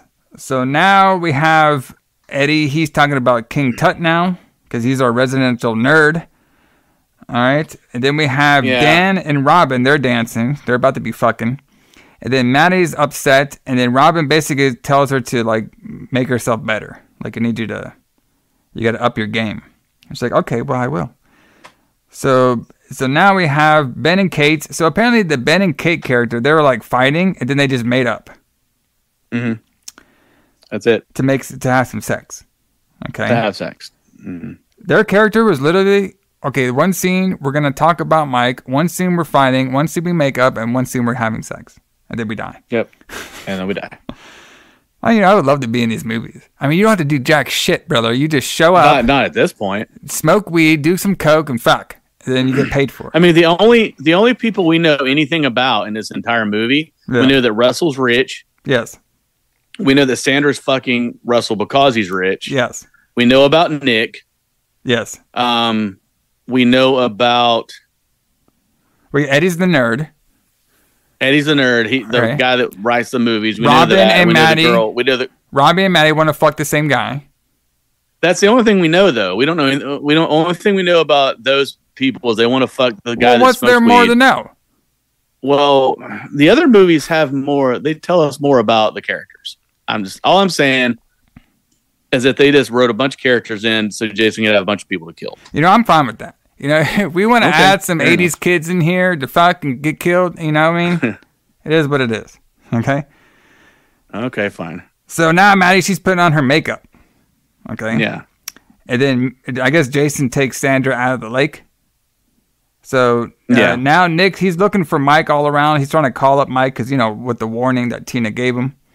Melissa's trying to flirt with him. Oh, go ahead. Will you say something? I was going to say that was a really cool scene too, where he's dragging, which I'm pretty sure that was also a real actress. Yeah, that Kane Hodder was dragging naked out of the lake. I thought that looked really good too. Yeah, that was a cool scene. So now Melissa's trying to flirt with Nick. All right, and she's trying to make him jealous now Melissa's trying to flirt hardcore with Eddie. Okay, saying how she's always thought Eddie was cute and everything. Yeah, even though fucking Nick, he wasn't even looking at her, caring at all. But I guess Melissa is so conceited of herself that she thinks he was. Mm. So now we have, so we do have a scene of Cruz, and we found out that Cruz had the spear this whole time and was hiding it from everybody. Okay? So apparently he went out to the woods and he found it off the dead Mike. All right? Okay. All right. Okay. So, all right. Now, all right. All right, that makes sense. So I was going to ask you the question. So Cruz put it in. Well, okay, that still doesn't make any sense. So when he stuck it in the house, how did it go away? Well, okay, because he was in the house when it happened. Yeah, I'm not exactly sure the time frame of this. I can't tell I couldn't tell if Cruz found the spear on dead Mike when he's out in the woods, or he saw it on the side of the house where Tina saw it. Or maybe she was imagining. Are you sure he didn't just find it in the woods? Well, no, they showed a scene of him finding it near the dead Mike. So, and he grabs it. All right. Oh, you're right. Yeah. When he gets, you're right. He finds Mike's body. Yeah, but I'm guessing. So then how? No, the only thing I could think of is the one that Tina saw was in her imagination, but she can see that kind of stuff. Okay, maybe. Because, see, the reason I didn't think that was because I was under the impression, because she put her hand on it, like she's looking at the indention where it was. Yeah. But maybe there's no indention. Maybe you're right. Maybe she's just like, because that's what she would say, am I crazy? Yeah. That would make sense. But there really was a spike the whole time. There was, yeah, it was in Michael, yeah. So after this, the mom goes into that same room that Cruz was to try to find him and Tina and stuff. And she goes to the desk. She reads a letter. All right. And then we see Cruz. This is, we see the whole Cruz grabbing the spike. And then the mom pulls out a VHS. And she plays the VHS. It's about the Anderson case. All right. And this, we could see that Cruz, his whole plot was to harness Tina's powers. And then now the mom is pissed off because he thought Cruz just wanted to help her and get her back into the society and be a normal girl. But our boy Cruz was basically Magneto, and he wanted to harness Tina's powers for his own gain. Yeah, he was trying to start his own X-Men. So basically the X-Men have joined Friday the 13th. I got you. Yeah. So Cruz comes in and he's like going back and forth with the mom. Mom's super pissed off at him now because you can see it through all the lies. And he's trying to basically save face, saying, you just don't understand this treatment. I had to bring her back here for this treatment. She's like, you only brought her back here so you can see her powers. Okay. Oof. And then Tina hears all this. She gets pissed off. She goes in the car and she gets the fuck out of there. All right, so she's driving on the road. She sees a flash of Jason killing her mom. So she gets off on the side of the road. And then she gets out of there and she runs away. All right. You know that girl, Maddie? She finishes putting on her makeup. Oh, okay. Finally. And she walks outside randomly where nobody's at and she calls for Dave. Even though she should have known Dave is fucking her friend. I guess she just wasn't getting the hint. Yeah, because they talked about that. So she dropped her earring. Okay, so this is kind of weird. So they actually made two different scenes. I actually thought the cut scene was a lot better than this scene that we get. So in this scene, she's out in the woods just calling for Dave. She drops her earring. She gets up, and then we see Russell's dead body fall from a tree, and that's where she runs to the cabin.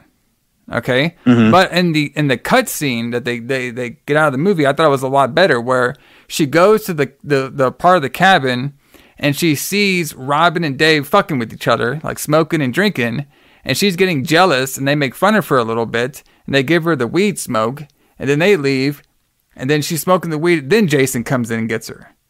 So I thought that made a lot more sense than this one, because like, why the fuck did she get all ready and just randomly walking outside for no reason? So, yeah. So she's in there now. She's hiding from Jason. Jason's like walking around. We get that scene where, hiding back and forth. She eventually crawls out from the space on a wall. Jason grabs like a hook, and then he fucking busts through the wall, grabs her and hooks her, but we don't see the death scene. And apparently they had some sort of like crazy death scene for her in like the cut version, but they weren't able to show it because of, ratings, brother. Censorship. Boo. So, and he hooked that girl. So she's out of there. So now we have Tina. She's like running, and then she eventually runs into Nick, of course. And she's basically saying how she has to find her mom and Cruz, and and then the mom and Cruz find the Tina's car. All right, so they all run off. So everybody's pretty much separated at this time. And then, of course, Jason is near the house with all the kids are at. So this part is a trifecta sex all happening at the same time. So we have Eddie and Melissa trying to hook up. We have Dave and Robin hooking up. And we have Ben and Kate hooking up, brother. All right, so Ben and Kate, they're in the van, though. They want to be a little bit more of the wild people out there in the van hooking up. So Kate hears a little noise, and Ben thinks, oh, it's probably just Michael. He just fucking with us for a surprise birthday. So they open up the door, they say surprise, and then Ben's like, oh, I don't see him. I'll just go out there and look for him. And he's all like, where are you? Where are you, Michael? Where are you, Michael? And then Jason comes up right behind him and crushes his fucking head. So there he goes. And there's one more dead. Do you have any words for our boy Ben? His character development? Rest in peace, Ben. No character development for Ben. It's just It is what it is. There was a cool cut scene with him too, where you actually could see his whole head being smashed in by Jason, except for this one, where they only like showed a little bit and then cut. So, like I said, that would have been that was pretty a lot of the death scenes would have made this movie a lot more like float a lot better. Like it made it, they actually had some really creative death scenes in this film that were hurt because of the rating. So.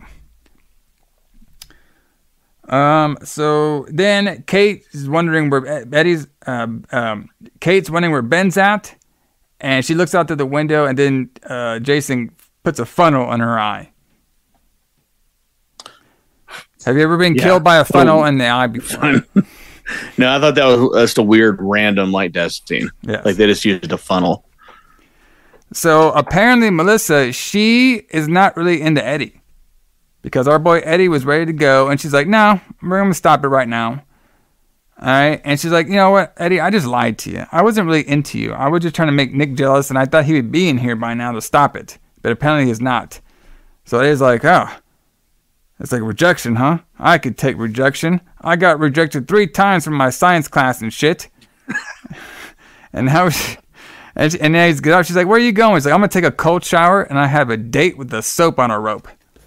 It's like, what the fuck does that mean? I don't know what that means. He's going to jack off with some soap or some shit? Like, I don't know what that means. I don't know. Stick it up his ass? Like, I have no idea. So. I guess so. I don't know what that means. I have no... I mean, it's like 80s shit that I don't know anything about. Are you telling me in the 80s people were jacking off with soap? Maybe. I don't know. I'm guessing. I have no idea what he's talking about. Well, he was happy about it, so... So now Dan and Robin, they finish. Okay, so they got to do some sex. All right. And this is when Jason, he goes out there and pulls the power. And Robin, she wants some more sex. But she and Dan are very high. And Dan, he wants to go and get some beer. Okay? Yeah. Or Ben. Sorry, his name is Ben. He wants to go and get some beer.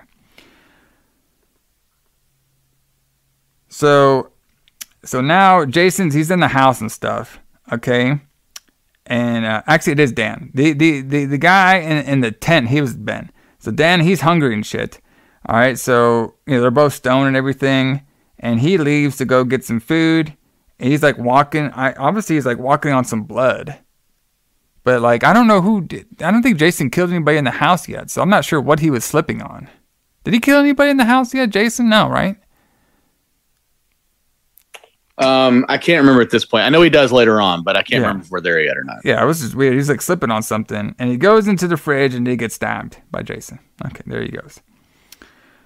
So Tina goes back to the house to look for the mom and to look for the pistol, and they go to Cruz's room, and they see that Cruz actually had the spike this whole time, so she doesn't think she's crazy, and he just so happens to have a books about the Crystal Lake murders and Jason.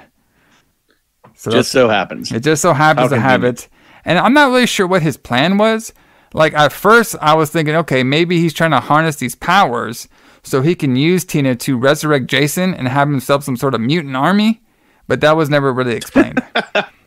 No, none of it was explained what he was actually going to do with their powers. So that's what I thought he was going to be doing. Because why would he even have these books about Jason in the first place if he was going to use them for something? Exactly. So. Unless they were, I mean, were they in his stuff though, yeah, or they were in they his just bookcase. in the house? No, they were in his his office and everything that he made in there. So they're all there, clipsons and everything. He got the old Tommy Jarvis clips in there, fucking. Yeah, because I was thinking that, I mean, other than Cruz, these are the only, this is the only Friday the 13th movie where the characters knew nothing about Jason. Yeah, none of them did. I mean, I guess they kind of maybe knew like the lore or something, but none of them really did. I mean, that fucking Tina, she lived there for a long time, so interesting. So now he's reading cards, okay? And Melissa leaves. She like sneaks out behind him. And Eddie's opening up a bunch of presents that were supposed to be for Mike. And he opens up a present that's a penis and larger. Ha ha ha. Comedy. We have comedy. Funny joke. So Nick's, she's taking Tina downstairs, and they both have a gun now, too, because that's what they're in there to get the pistol. All right? And so So they already figured out that, okay, the man that Tina awoke is Jason. All right, so now Nick wants to get everybody and leave. Okay, and Tina just basically wants to stay there and get her mom. So Jason's around there. So Jason now is behind Eddie, and he kills Eddie. Kind of a cool scene. He just walks up behind her. Eddie thinks it's Melissa. It's not, and then he gets stabbed in the neck. Basically gets his head cut off. So Robin, she is now getting dressed. Okay, and Robin's looking around the house for Dave and Maddie, and she goes into some random person's room. She sees a bunch of weed smoke and I got some weed smoke and some killers at the door. Okay, she got some weed smoke there. And basically Jason comes in. She sits down and she pets a cat, and she looks over, she sees dead Dave's head. Okay, and then Jason comes in and throws the bitch out of the window. Okay. There was actually a better scene with her that was cut as well too, which I thought flowed a lot better, where she was in the room and she hears a knock. She thinks it's Dave, but it's Jason. He comes out and he shows, like, he's in the front of the hallway, and he shows Robin Dave's dead head. He like shows it to her, and she freaks out, and he goes over there and stabs the bitch. I thought that was way better than what they did here. But censors and shit, so we gotta change up shit. So after he throws the girl out of the window, she just dies from coming out the window. So she, unlike all the 80s final girls who get thrown out a window and survive, she dies. Okay. Yeah, she was pretty fragile. Yes. If you think about it. It's probably all that weed smoke and sex. Probably. You know what I mean? It gets a little fragile there. So Tina wants to stay and then basically Nick's going to go look for everybody. And he goes in the house, and he doesn't see anybody around.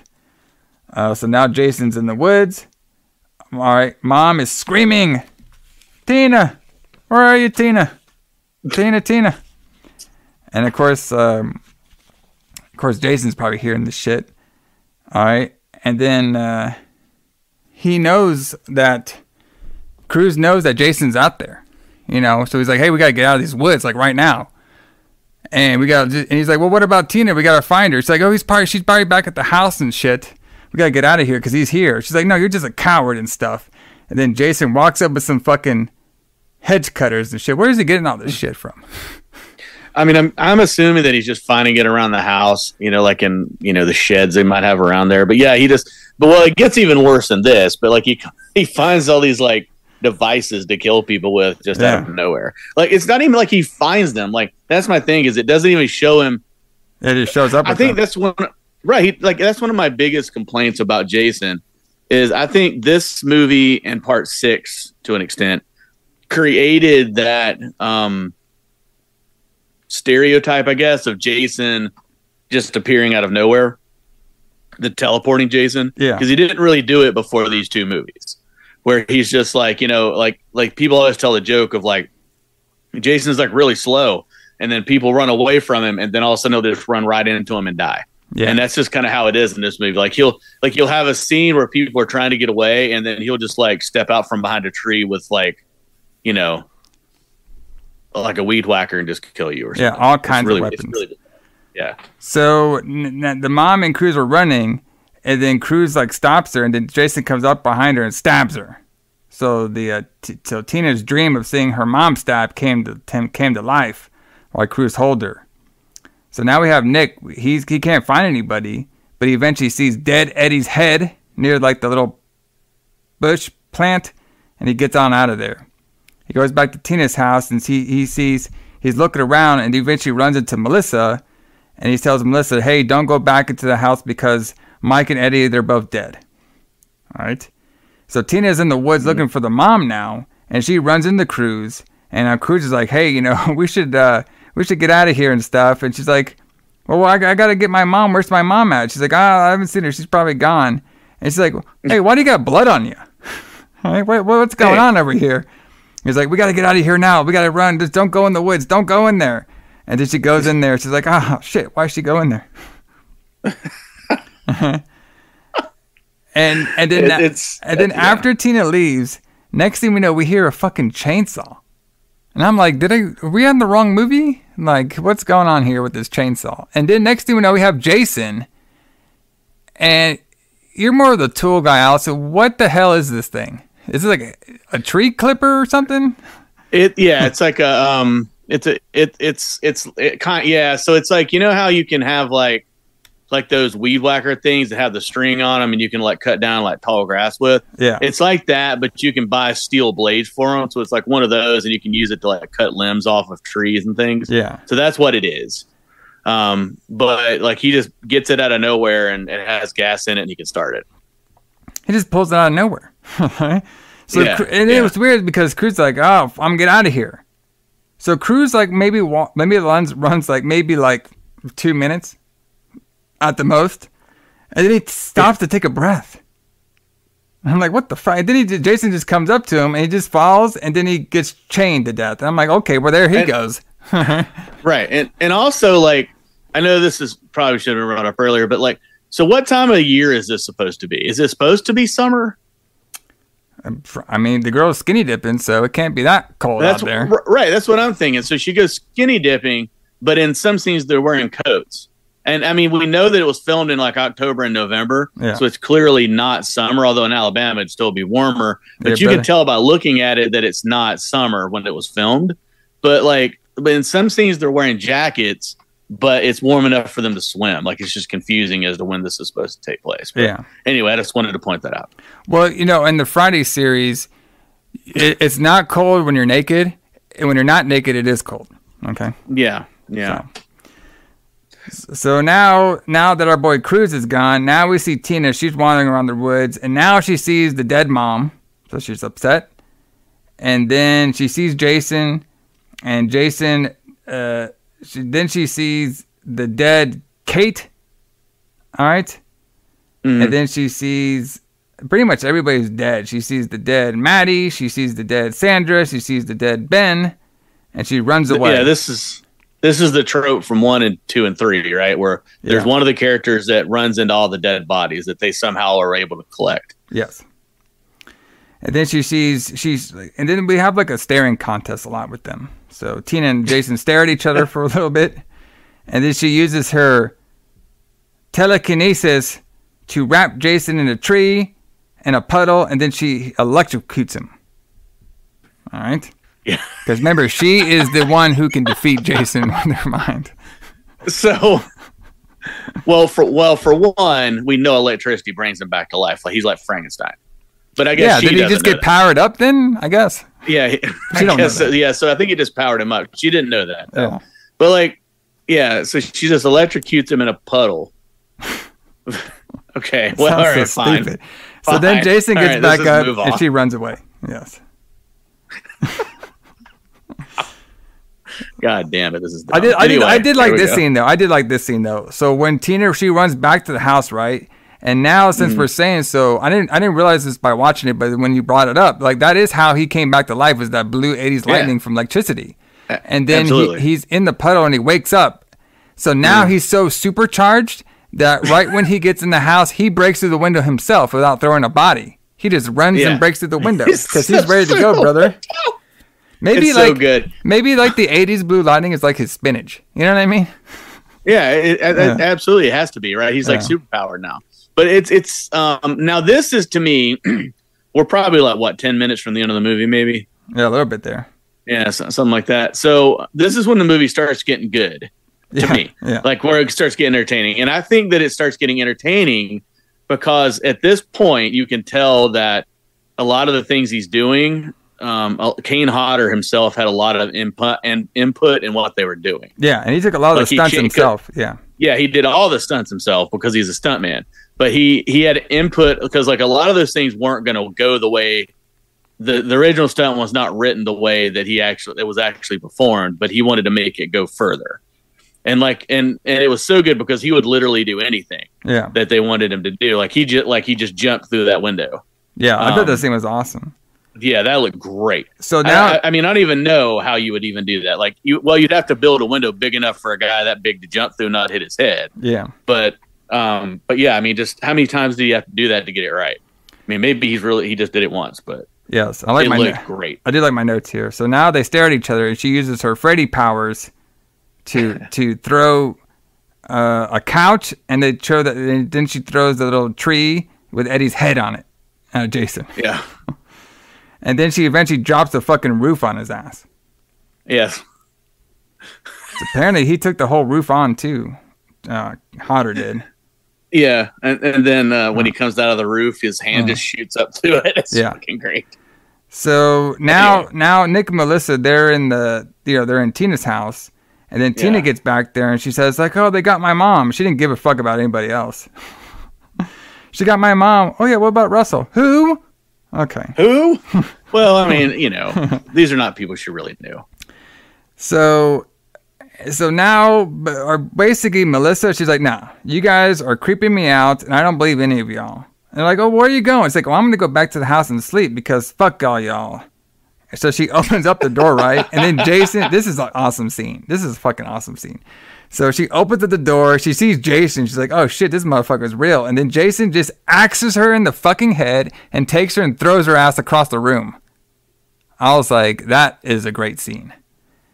And the director's cut looked really good because you actually see the axe go into her skull. So that shit was cool looking. So now Tina and Jason are fighting upstairs. She does her Freddy powers to use a light on his head, and he falls through the stairs. So they think he's gone, but then he eventually breaks through the stairs like the Hulk. All right, Jason smash. Well, yeah. So that was a really cool scene too. Yeah. So with that one, when wait a minute. So yeah, this is when he's walking up the steps. Yeah, and then she makes the light hit him in the face, right? Yeah, and he falls and he breaks through and he kind of busts out of the closet area underneath the stairs. Yeah, like the Kool-Aid Man. Yeah. So that was all his idea too. Yeah. So originally the light wasn't going to hit him in the face. Yeah. So he wanted the light to hit him in the face because he's like, well, it's okay because I'm wearing a hockey mask. But when they built those steps, though, they're all real except for 3 of them. So like when he jumped backwards after getting hit in the face, the three of the steps were made out of balsa wood. So he had to hit the steps, go through the steps, and fall through that hole. Otherwise, he's like smashing himself up on real steps, which I thought was kind of cool. That he designed all that, and then he just breaks through the other side like the Kool-Aid Man, and then he's after him again.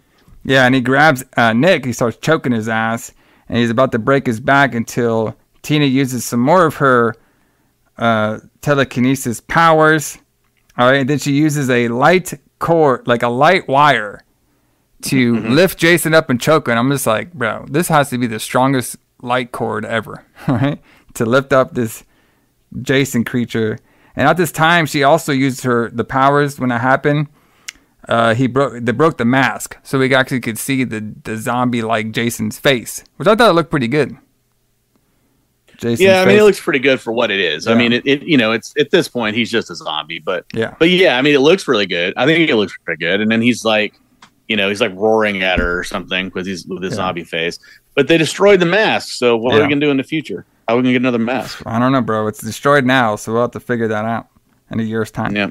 So he falls through the hole, and Tina goes checks on Nick. Jason wakes up, pulls her down to the hole, and now she's using nails on his head. And she's like, hey, you know what? Carrie, she used fire. So I'm kind of like Carrie. So I'm going to start using some gasoline that's handy to be down here. And I'm going to light his ass up. So that's what she does. She uses some gasoline on Jason. Nick eventually wakes up and she lights the gasoline on fire. And Nick and Tina get on out of there. They run. And the house eventually blows up. Right. So they're on the port. They're the bridge, like the little water bridge. All right, and it's like she's like, oh, everything's all over. Everything's fine. But then Jason appears. All right, out of nowhere, and he grabs fucking Tina, throws her ass, and he's gonna go after fucking Nick. Nick shoots him 3 times. Should have done 6 times. There's only 3. It might have stopped him. Might have stopped him. And then Tina uses her telekinesis power that she just learned how to master just in this one night to raise her dead father back to life for him to grab Jason and pull him down under the water. That's when we cut to the next scene of her getting pulled away in an ambulance. We see the Jason mask. The fire guy is looking at the Jason burn-up mask. It's broken. It's gone for good. And it was a very thin mask, too. Yeah, very thin. Of course, it'd been under the water for 10 years. Yeah, we got to get this guy a new one. All right. So now she's asking, where is Nick? I thought it was going to be another one of those dream sequences that we get every Friday at the film, but it wasn't. We just see Nick and Tina in the ambulance together. All right. And they're basically saying it's all over. All right. And they said, like, yes, we took care of him. Took care of Jason. We took care of his ass. So apparently in the cut version, there was a couple different ways they wanted to end it. The first one I thought would have made a little bit more sense of when Tina resurrected her dad. He actually looked like a zombie, like an actual like dead zombie grabbing Jason underneath the water. But I guess one of the producers didn't like that. They didn't like there being a zombie for some reason. And even though Jason's a zombie, yes, but still. And so that's why they just made him look like normal. And then there was a scene too that they cut where you see a fisher, just a random dude doing fishing, and Jason pulls him under the water to show that he's still alive. So they cut both of those scenes out, but those were two scenes that were, could have made the movie a little bit more exciting. But that's it, everybody. That is the Friday the 13th Part 7, The New Blood. Not bad. Wasn't my favorite. Better than 6. Yeah, but to me, I think me and you can agree that we like this better than 6. Yeah. I actually thought a lot of the characters and they're pretty fun. You know what I mean? Pretty good death scenes. The whole telekinesis thing I probably could have done without, but I could see where we had to have like somebody match up to Jason, even though he got beaten like every fucking movie. I don't know why we need somebody to match up to him. But, we couldn't get Freddy, so we got Carrie instead, brother. Okay. Yeah. Yeah, I mean, you can definitely tell they're definitely going downhill. Even though this is a little better than 6, you can just tell that they're just like 4 should have been the end of it. Well, no, I kind of like 5. I like 5, but they should have followed through with that idea with there being like a brand new killer. Yeah. Instead that's of true. trying to bring Jason back. But everybody, we'll be back here next week for the final, for us, installment of the Friday the 13th series. We have made it to number 8. We will be seeing Jason, how he takes Manhattan for about 10 minutes. Yes. Should be fantastic. we can see him take a boat, basically. Yeah. So I also have a very special audio piece to go along with Friday the 13th Part 8 as well, too. And I will say what that is on the podcast. And I think everybody out there is going to love this because I have a very special audio piece that I'll be playing at the end of that episode. Awesome. So everybody look out for that. I think all of y'all are going to enjoy that a lot here on the Retro Blood. And of course, we will be coming back here for 2 Lights Out, brother. Because in October, brother, you don't get 1, you get 2. Yeah, it's a special month for us. Special month, brother. The first one's going to be me and Alison are going to battle it out, brother, right in the square circle as me and him battle the Halloween Havocs. 1999 versus 1994. Should be a fun one. It's going to be a good old time. We're going to go down match by match to see which matches are better. We're going to see the finishes. We're going to see some tits. We're going to see some action in the ring. We're going to see some good old fashioned wrestling. It's going to be a good time. It's going to be a good time. And then follow us along for that. On Halloween, Lights Out will return, brother, for a full discussion of a film that wasn't made in 1998 or 1988. My bad. Mm-hmm. It was made in 2003 of Freddy versus Jason. Yep, we finally get the idea for that they were going to use for Part 7 in 2003. Yes, which is ironic because Part 7 takes place in 2002. Yes, so it makes sense. Yeah, it makes sense. All right, and then of course the Halloween edition of the Retro Blood, that is going to be a secret until next week, and we will tell you what the October 29th Retro Blood is going to be. That's going to be a very fun one because Boy, that is probably my favorite party Halloween movie of all time. And I'll be marking out during the whole show. I'll probably be drinking heavily on that show. But it's going to be a fun one, guys. So join us here for the Retro Blood, our October month. I'll probably have a couple shorts, the little video style review show that we do on YouTube. I'll have a couple of those up. And also, too, if you guys want to find the full episodes, you can also find them on YouTube as well, too. So it's another platform for y'all to listen to our stuff on. And, of course, follow the Instagram, Retro Blood Official, the Facebook. Tell us how you guys think of the podcast. Give us a 5-star. Give us on there. Tell us how you like it. Yeah, just give us a 5-star review. If you hate the show, just keep it to yourself. Yeah. Well, even if you hate it, brother, I don't know why you'd be listening if you hated the show. But, I'll take on the haters, brother. I'll take them all. I don't give a fuck. I'm like our boy I'm like our boy Nick. You know what I mean? I'm out here. Ran with the bad crowd. Now I'm trying to make my life better by fucking this telekinesis bitch. Good to go. Exactly. That'll make your life better. But Alison, what song should we play off this fucking great Judas Priest album? I mean, there's so many fucking good tracks. So yeah, we got to play